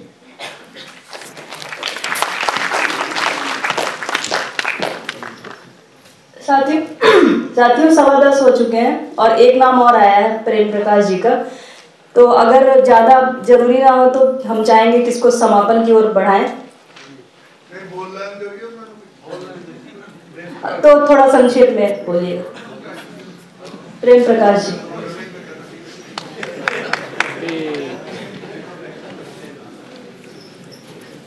छोटी सी बात है।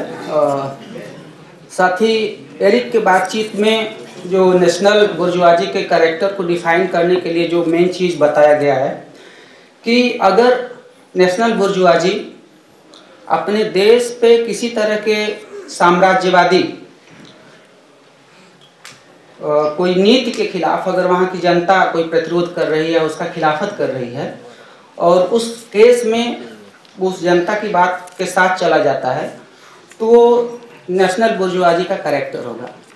मुझे लगता है कि इससे अगर हम नेशनल बुर्जुआजी को डिफाइन करेंगे तो ये बहुत सिंपलिस्टिक हो जाएगा, क्योंकि कई केस में साम्राज्यवाद के खिलाफ